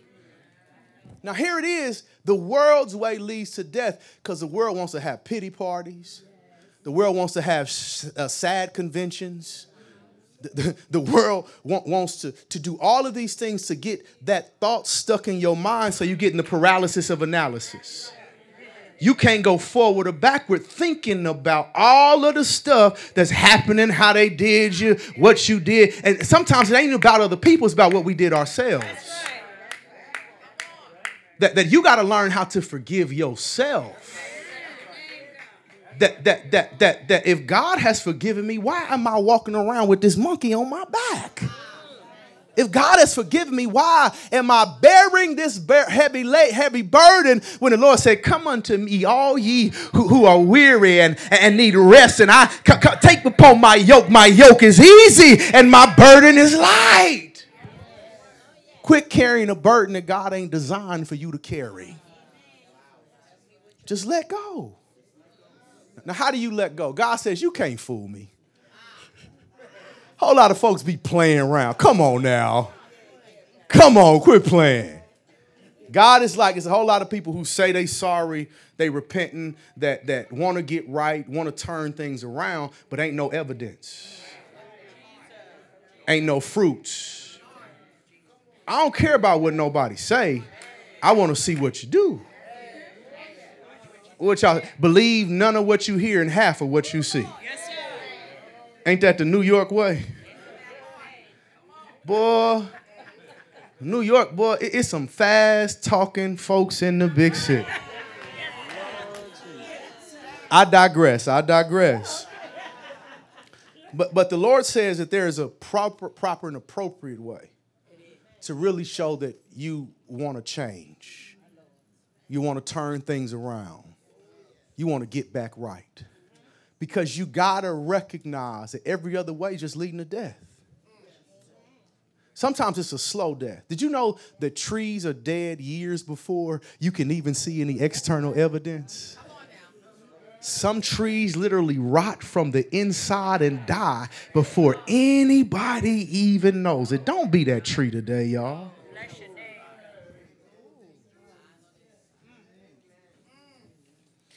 Go back to the text. Go back to the text. We're almost done. Go back to the text. I want you to pay attention to verse 11. For observe this very thing, that you sorrowed in a godly manner. You felt it in a godly way. You felt it in a way that brings about salvation and produces repentance. Now, he said that that how you really see it, and you know it because he saw it in the church and he heard it in the church. Look at verse 11. 7 principles. 7 principles I want to give to you today. I'm not going to preach all 7 points. I'm going to list them for you and just talk about them briefly. If y'all give me, shouldn't take me more than about 7 to 10 minutes, and we're getting out of here. 7 principles from verse 11. I didn't make this up. First one, everybody say diligence. Look what it says, what diligence it produced in you.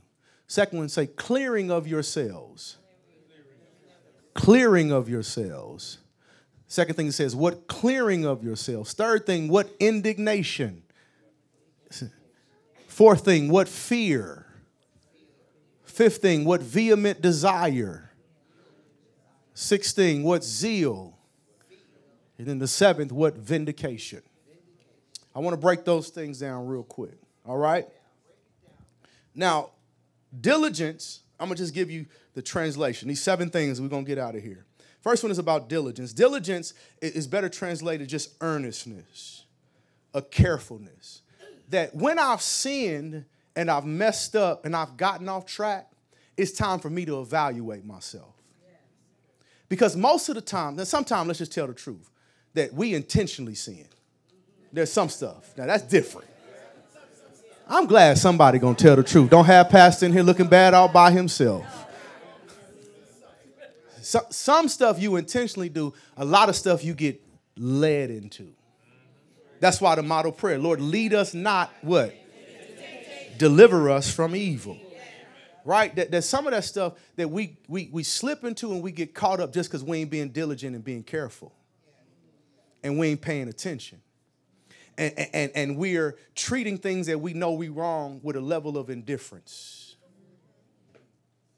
And what he says is that when you're really sorry, you got to reevaluate how you handled yourself. Was I not being careful to allow somebody to lie? Was I not being diligent about who God created me to be and listen to what somebody else said I was? Was I not being careful enough about guarding my own soul salvation? Because a lot of times we get caught up, what? Just not paying attention. Not being careful. That often the signs are there. They told you who they were.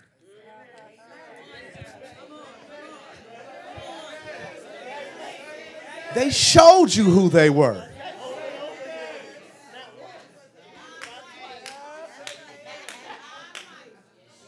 Y'all got that point. Let me move on. First one, that if I'm really trying to get stuff right and fix it, I got to be diligent. I got to be more careful.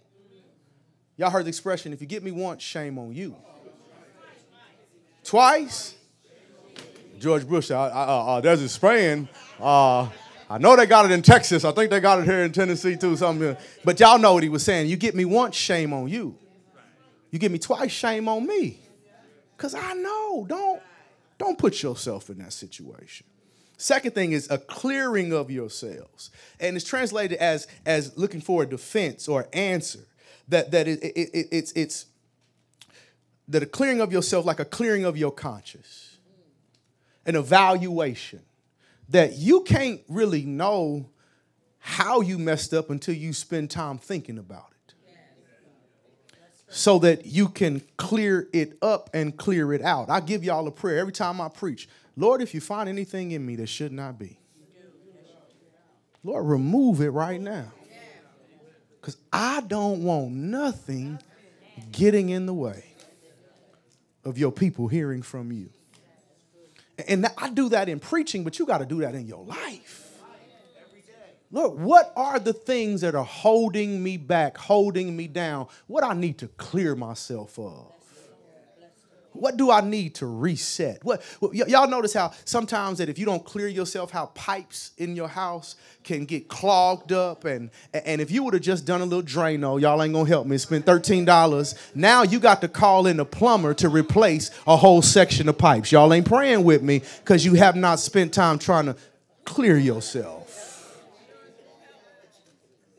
Trying to figure that thing out. Are y'all praying with me? Second thing. You clear yourself. That means that you get your conscience right.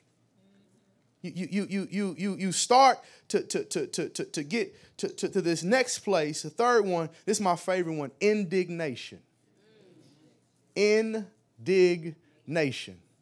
That just means like a heightened level of annoyance, anger, frustration, almost to where you ready to fight. Somebody get indignant. We slip up and say they getting ignorant.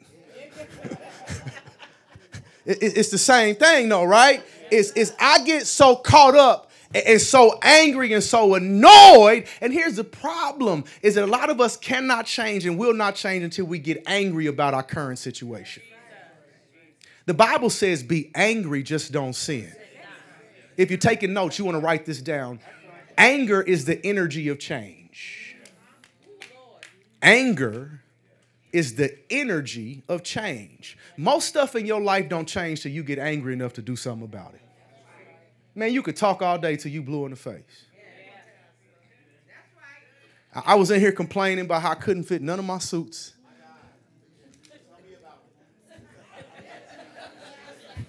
Yo, for real, y'all, I was getting depressed. Spent all this money on these clothes, I can't wear it. I'm wearing a blazer and some different pants every day, trying to mix and match so y'all don't figure out what's going on, Sister Stella. I just went through a season. I just got lazy. I'm going to just tell you the truth. I quit working out, quit eating right, quit doing what I was supposed to do. And as a consequence, I couldn't fit none of my clothes. My church clothes is a problem. And one day I got so mad to where I finally said enough is enough. No, I ain't cut out McDonald's all the way yet. No, I don't eat McDonald's that much no more, though. I am trying to eat healthier and cleaner. I am doing better. But this is the point. This is what I'm playing. Is that the Bible says be angry, just don't sin. Remember, Jesus got angry in the house of the Lord, and he flipped over tables, made a whip of cords, and ran people out. That we ought to have this second thing says with anger for fervent desire and zeal, we getting there. But some stuff ought to make you mad enough to do something about it. And I got to take a moment to pause to talk about our nation for a second. Did you know that repentance is the first word of the gospel? When John the Baptist came up, repent. Jesus' first sermon, repent for the kingdom of heaven is at hand. Peter's first sermon on the day of Pentecost, repent. That repentance is part and parcel with the faith. That the repent, I'm giving us the 7 principles of what a turnaround actually looks like. This is the problem with America. We've never repented from our 2 original sins. That when you come and steal, kill, and destroy the people who were already here, and without them you wouldn't even be here because they taught you how to eat corn. Y'all ain't gonna help me up in here. They taught you how to survive off of the land. Y'all ain't talking to me up in here. That was the first sin. Then the second sin is because the Native Americans knew the land too well. The white folks figured out they couldn't enslave them. So what they did, they sent some ships to the west coast of Africa. Y'all ain't gonna help me up in here. And then brought black and brown folks back from the Caribbean, up South America, Central America. We didn't land on Plymouth Rock. Oh, I love my church. We didn't land on Plymouth Rock, y'all. Plymouth Rock. I'm trying to get to the point, y'all. Y'all remember the Malcolm X movie?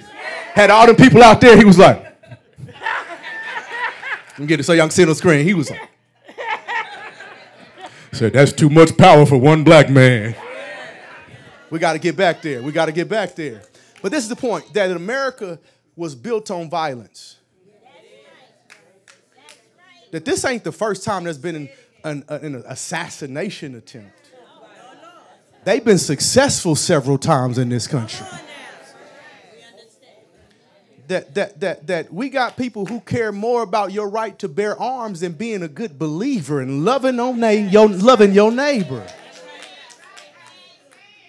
And I think it was Malcolm who said something like that. One day, the rooster's gonna come home. The chicken's gonna come home to roost. Got to be careful. Got to pray for our nation that just a few inches the other way. Who knows where we be right now? Because there's a whole lot of gun-toting MAGA maniacs looking for a reason. We're living in some difficult days and times, which is why it's so important for believers to be convicted on what's right and to stand up for what's right and know the word. Thank you, Sister Essie. One thing, just briefly, I'm moving on. One of the most hurtful experiences in my life happened because good people saw bad things happen and didn't say nothing. I'm going to say that again. One of the most devastating things that happened in my life wasn't what that person did to me. It was what everybody saw happening and nobody said nothing.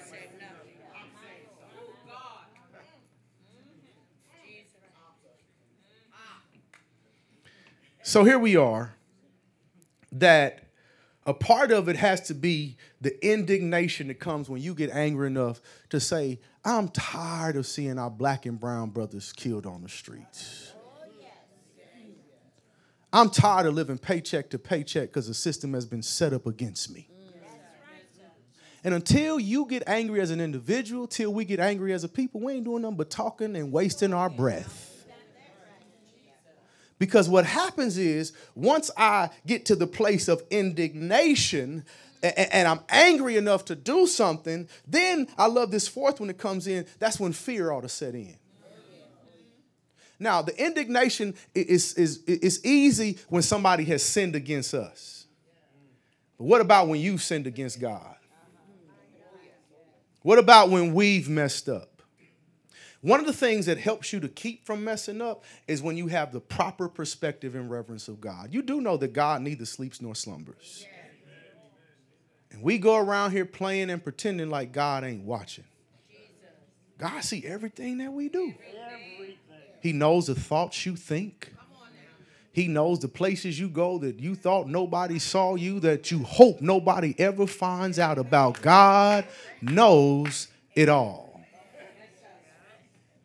Somebody was telling me the other day, I can't remember what it was. What was it? Help me, Holy Ghost. I'm going to just make something up. I can't remember what they said.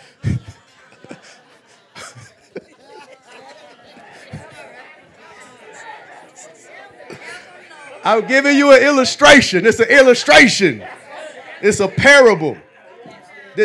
And I done forgot, man.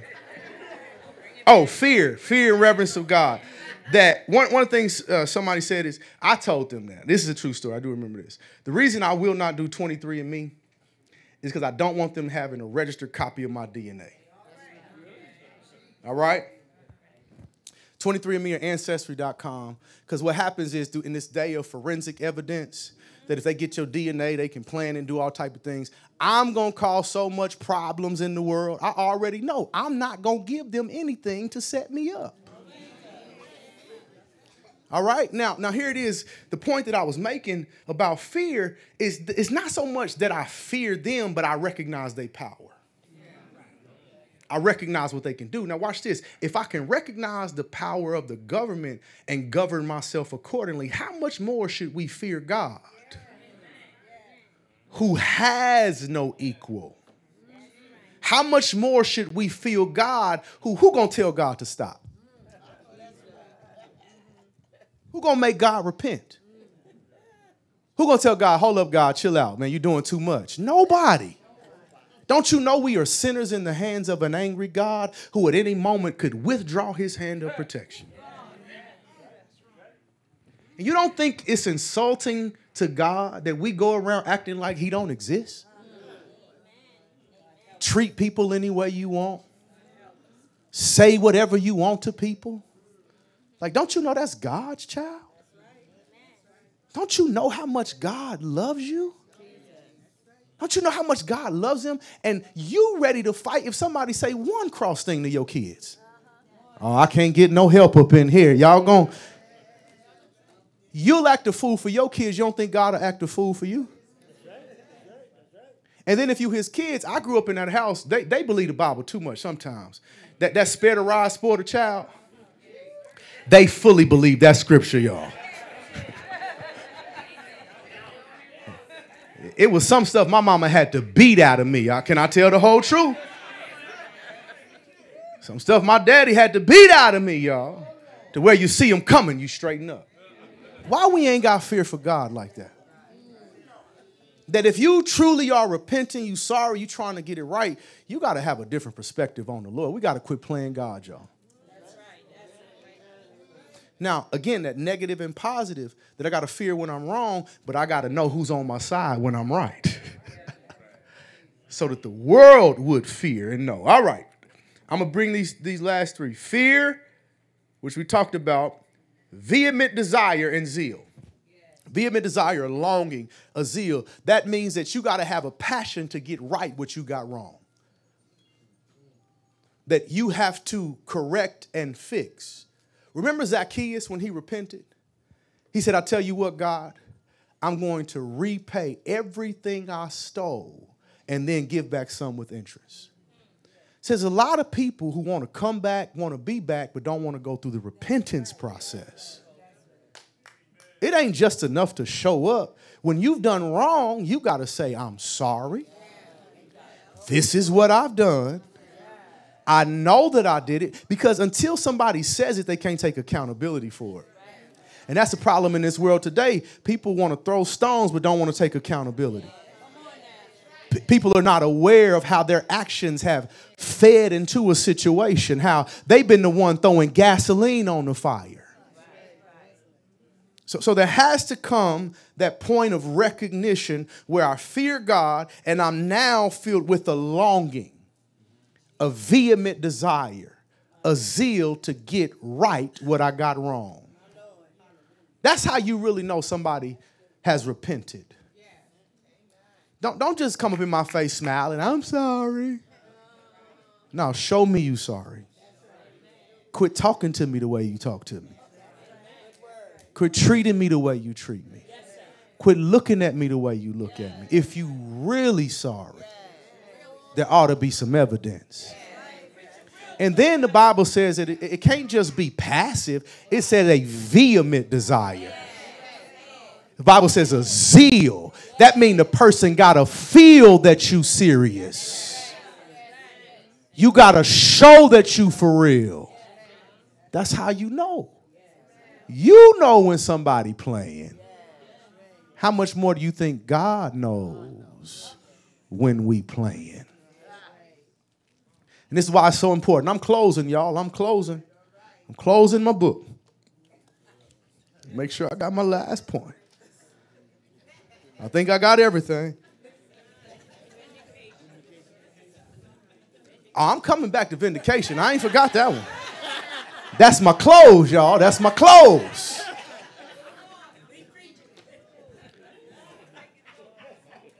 Yep, I think I hit pretty much everything. But I do want you to remember this.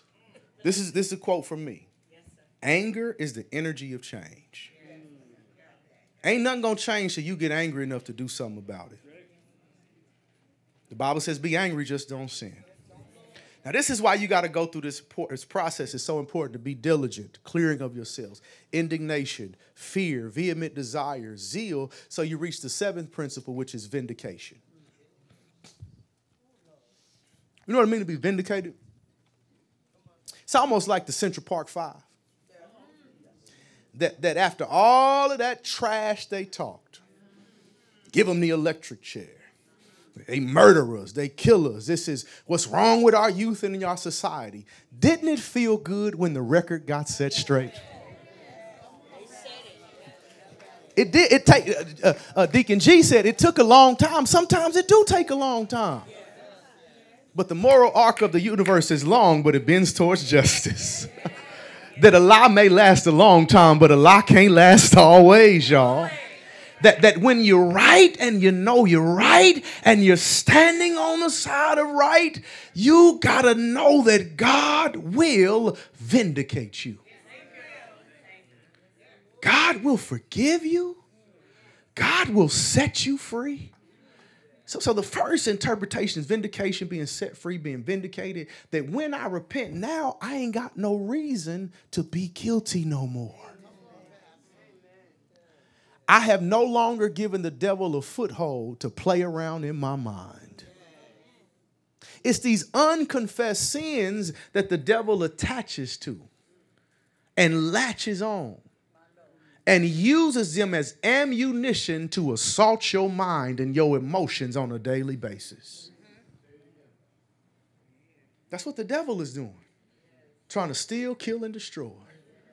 But I love the second interpretation or translation of vindication. The other one is revenge. Yeah. That when we get it right, the text seems to suggest that's our vengeance on the devil. Oh, somebody missed that. Somebody missed that. That when I'm right, I get it right, I turn it around. No, not only am I vindicated, not only do I feel better, but you telling me I get to give one back to Satan after all the hell he done caused in my life. I get a chance to get him back, y'all. Every time you healed, you getting the devil back. Every time you got a smile on your face while you catching hell on your job, but you showing up on time, vengeance is mine, declares the Lord. You getting the devil back. I got to leave you now, saints. But let that word sit in your soul. I'm for real. I ain't closing or nothing. I'm just done. Because I don't want you to miss this last point. Don't miss it. That when we go through that process, when we get serious, I'm just trying to tell you, life starts to feel a little bit lighter. Food tastes a little bit better. You get stronger for the journey because now the devil ain't really got nothing to mess with me no more on.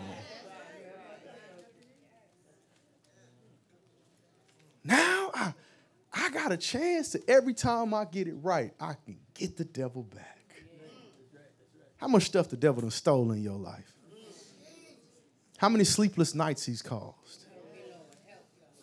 How many times the devil done got in the middle of your relationships and people you love, you beefing with and you don't even know why? How many times has fear deprived us from applying for that new job? Has fear kept us from starting that business? Kept us from writing that book? I want to tell you, saints of God, this message is so important. This message is so important. Do right and get right. And as we do that, we get the devil back. And this only applies to anybody who can admit the devil done had a way in my life. So much unnecessary pain and grief and drama, depression, stress. But it all starts with the first word of the gospel. Lord, I'm sorry. Every head bowed, every eye closed. Lord, we thank you for this word today. With our heads bowed, but our hearts humbled. Our heads bowed, but our hearts looking to you, O Lord. Help us to not just be hearers, but in fact doers of your word. Lord, all have sinned and fell short of the glory of God. We done all said the wrong thing to people. Done some things we're ashamed of, embarrassed by. Some stuff we look back and we don't even know, what was I thinking? But Lord, we thank you that your grace is great enough, that your mercy is deep enough to embrace us, to receive us. We thank you that your blood was powerful enough that as you hung, bled, and died on the cross for us, that our sins may be forgiven, that we may be in right relationship with you. We thank you that you loved us that much. Now, Lord, help us to love you that much. Help us, oh Lord, in the name of Jesus, to be free from that which had us bound, to be delivered from that which is trying to block our blessings, from that which is keeping us from a closer relationship with you, O Lord. We ask you now in the name of Jesus, take us through the process that we may arrive at the place of vindication, arrive at the place of a clear conscience where guilt no longer has us bound. Lord, help us this week. Reveal to us if there's some stuff we hold on to that we need to let go. Some stuff that may be holding us down, holding us back. Because, Lord, we want your best blessings in this season. We want your presence in this season. We want a new level of relationship. So, Lord, we searched all over, tried everything else, and it's our testimony. Ain't nobody like Jesus. Ain't nobody like you. And we thank you now, Lord. It's in the name of Jesus we do pray. And all those who could said together, amen, amen, and amen. Again, the doors of the church are open. Maybe there's one today who wants to give your life to Christ. Maybe you've never accepted Jesus Christ as your personal Lord and Savior. Maybe you say, I want to be a part of the Mount Olive Baptist Church. You can come on your Christian experience. You can come letter. You can come as a candidate for baptism. We'll baptize you and you don't even have to join our church. I just want you to be baptized. I want your soul to be saved. But the altar is open. If you need prayer, if you need Jesus, you need a church home, there's plenty good room.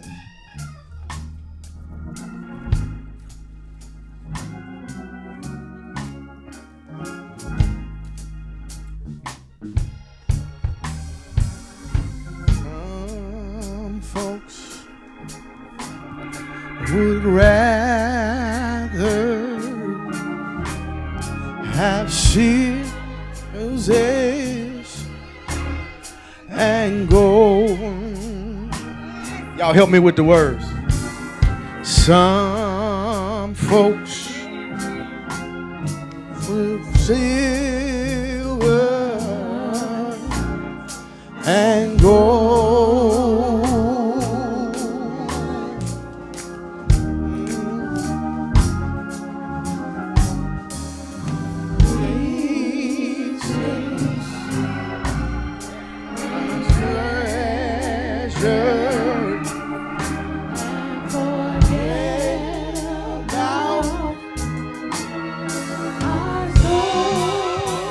Julius.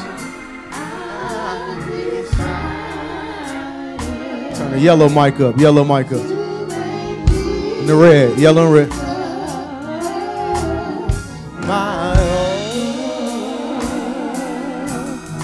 Can we take it from the top? Take it from the top. Come on.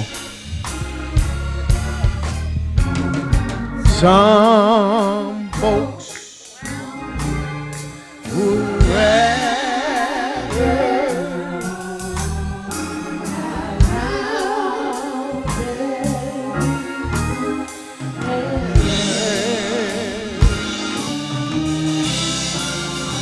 some folks silver and gold.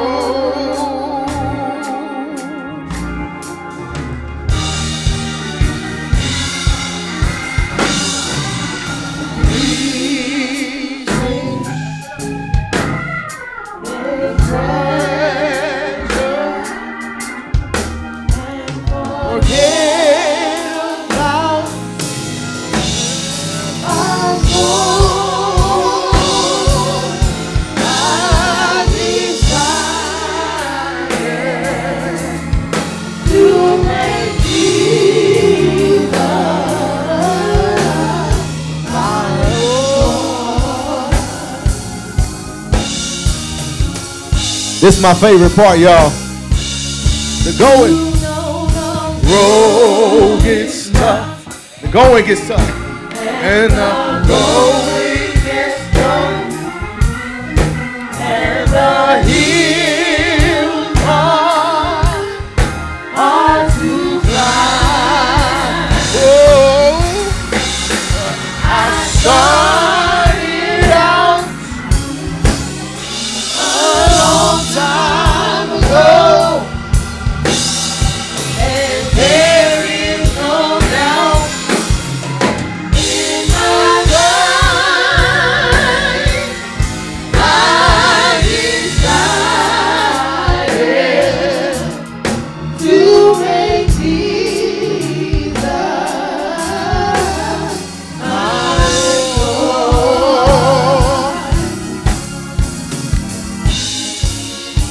Come on, last time.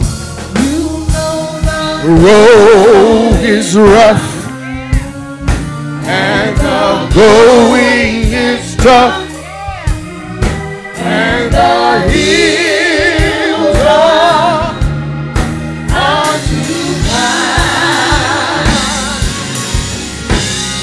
I started out a long time ago, and there is no doubt in my mind. I decided to make Jesus my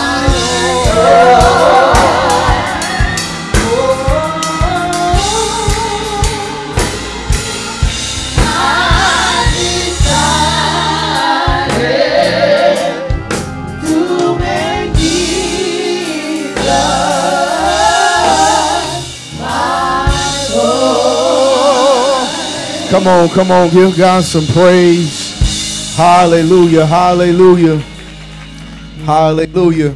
We're getting ready to go. I just want to do a closing prayer. A closing prayer. You can stay seated. Y'all can sit down if y'all want to. Just a closing prayer. Closing prayer. Closing prayer.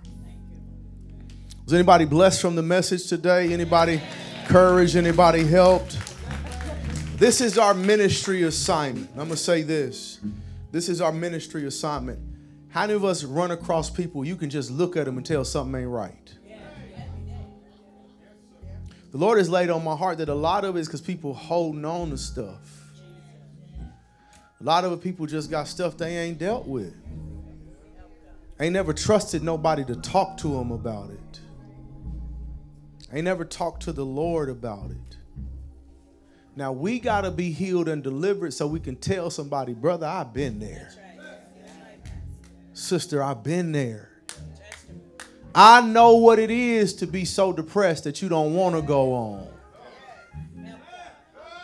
I know what it is to not want to get out the bed in the morning.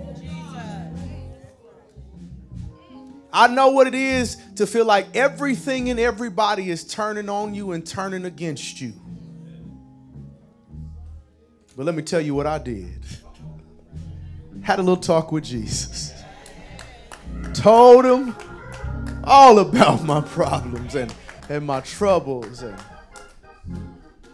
I can't remember the rest of the words, but he answered.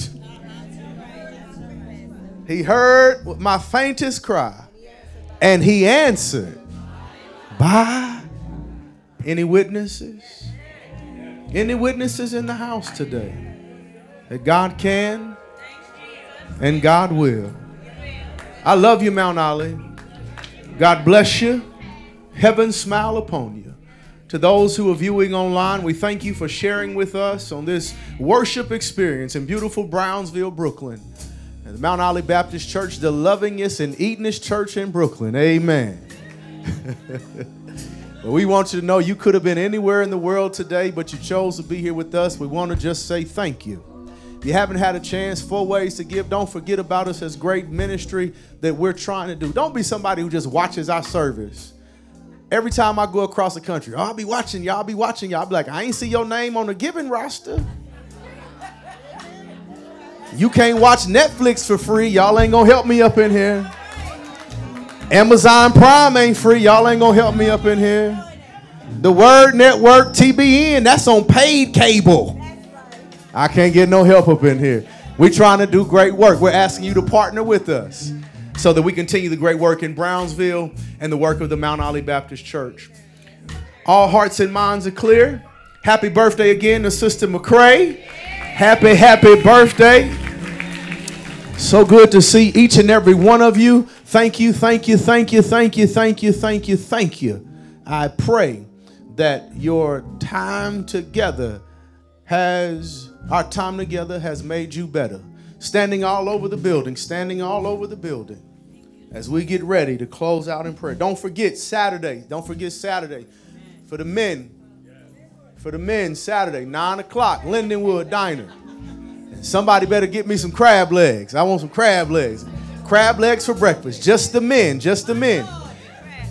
But we really encouraging our youth to be here for choir rehearsal at 11:30. Choir rehearsal at 11:30. 11:30 to 1. Afterwards, we're going to have a big game day. Everybody is welcome to come. Please bring out as many youth as you can. Want to see you, Corey. Want to see all of you as best as we can. Amen? Amen. Have you looked at the person next to you and tell them God loves you? And so do I.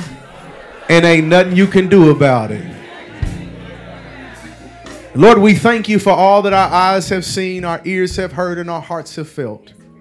We thank you for this day that we have never seen and will never see again. Lord, help us to not just be hearers, but doers of your word. We believe you got something different in store for us. And Lord, we can't get different if we don't be different. We can't receive different if we're unwilling to go to different places and spaces. So Lord, grow us up. We thank you for the helper of the Holy Spirit that tells us not just when we wrong, but even when we right. And we thank you that we're not in this faith journey alone, but indeed you walk with us and talk with us and tell us we are your own. So now, Lord, as we go from your gathered people to your scattered people, rest, rule, and abide with each of us until we meet again. And Lord, tonight, if you be so kind, let every hour of sleep give us 2 hours of rest, that we may continue to be builders of your kingdom. In that name that is above every name, the mighty, the marvelous, miraculous, majestic, magnanimous, and magnificent name of Jesus the Christ. All those who could said together, amen, amen, and amen again. God bless you. Heaven smile upon you. Go in peace.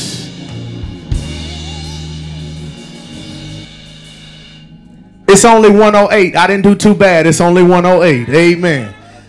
Amen.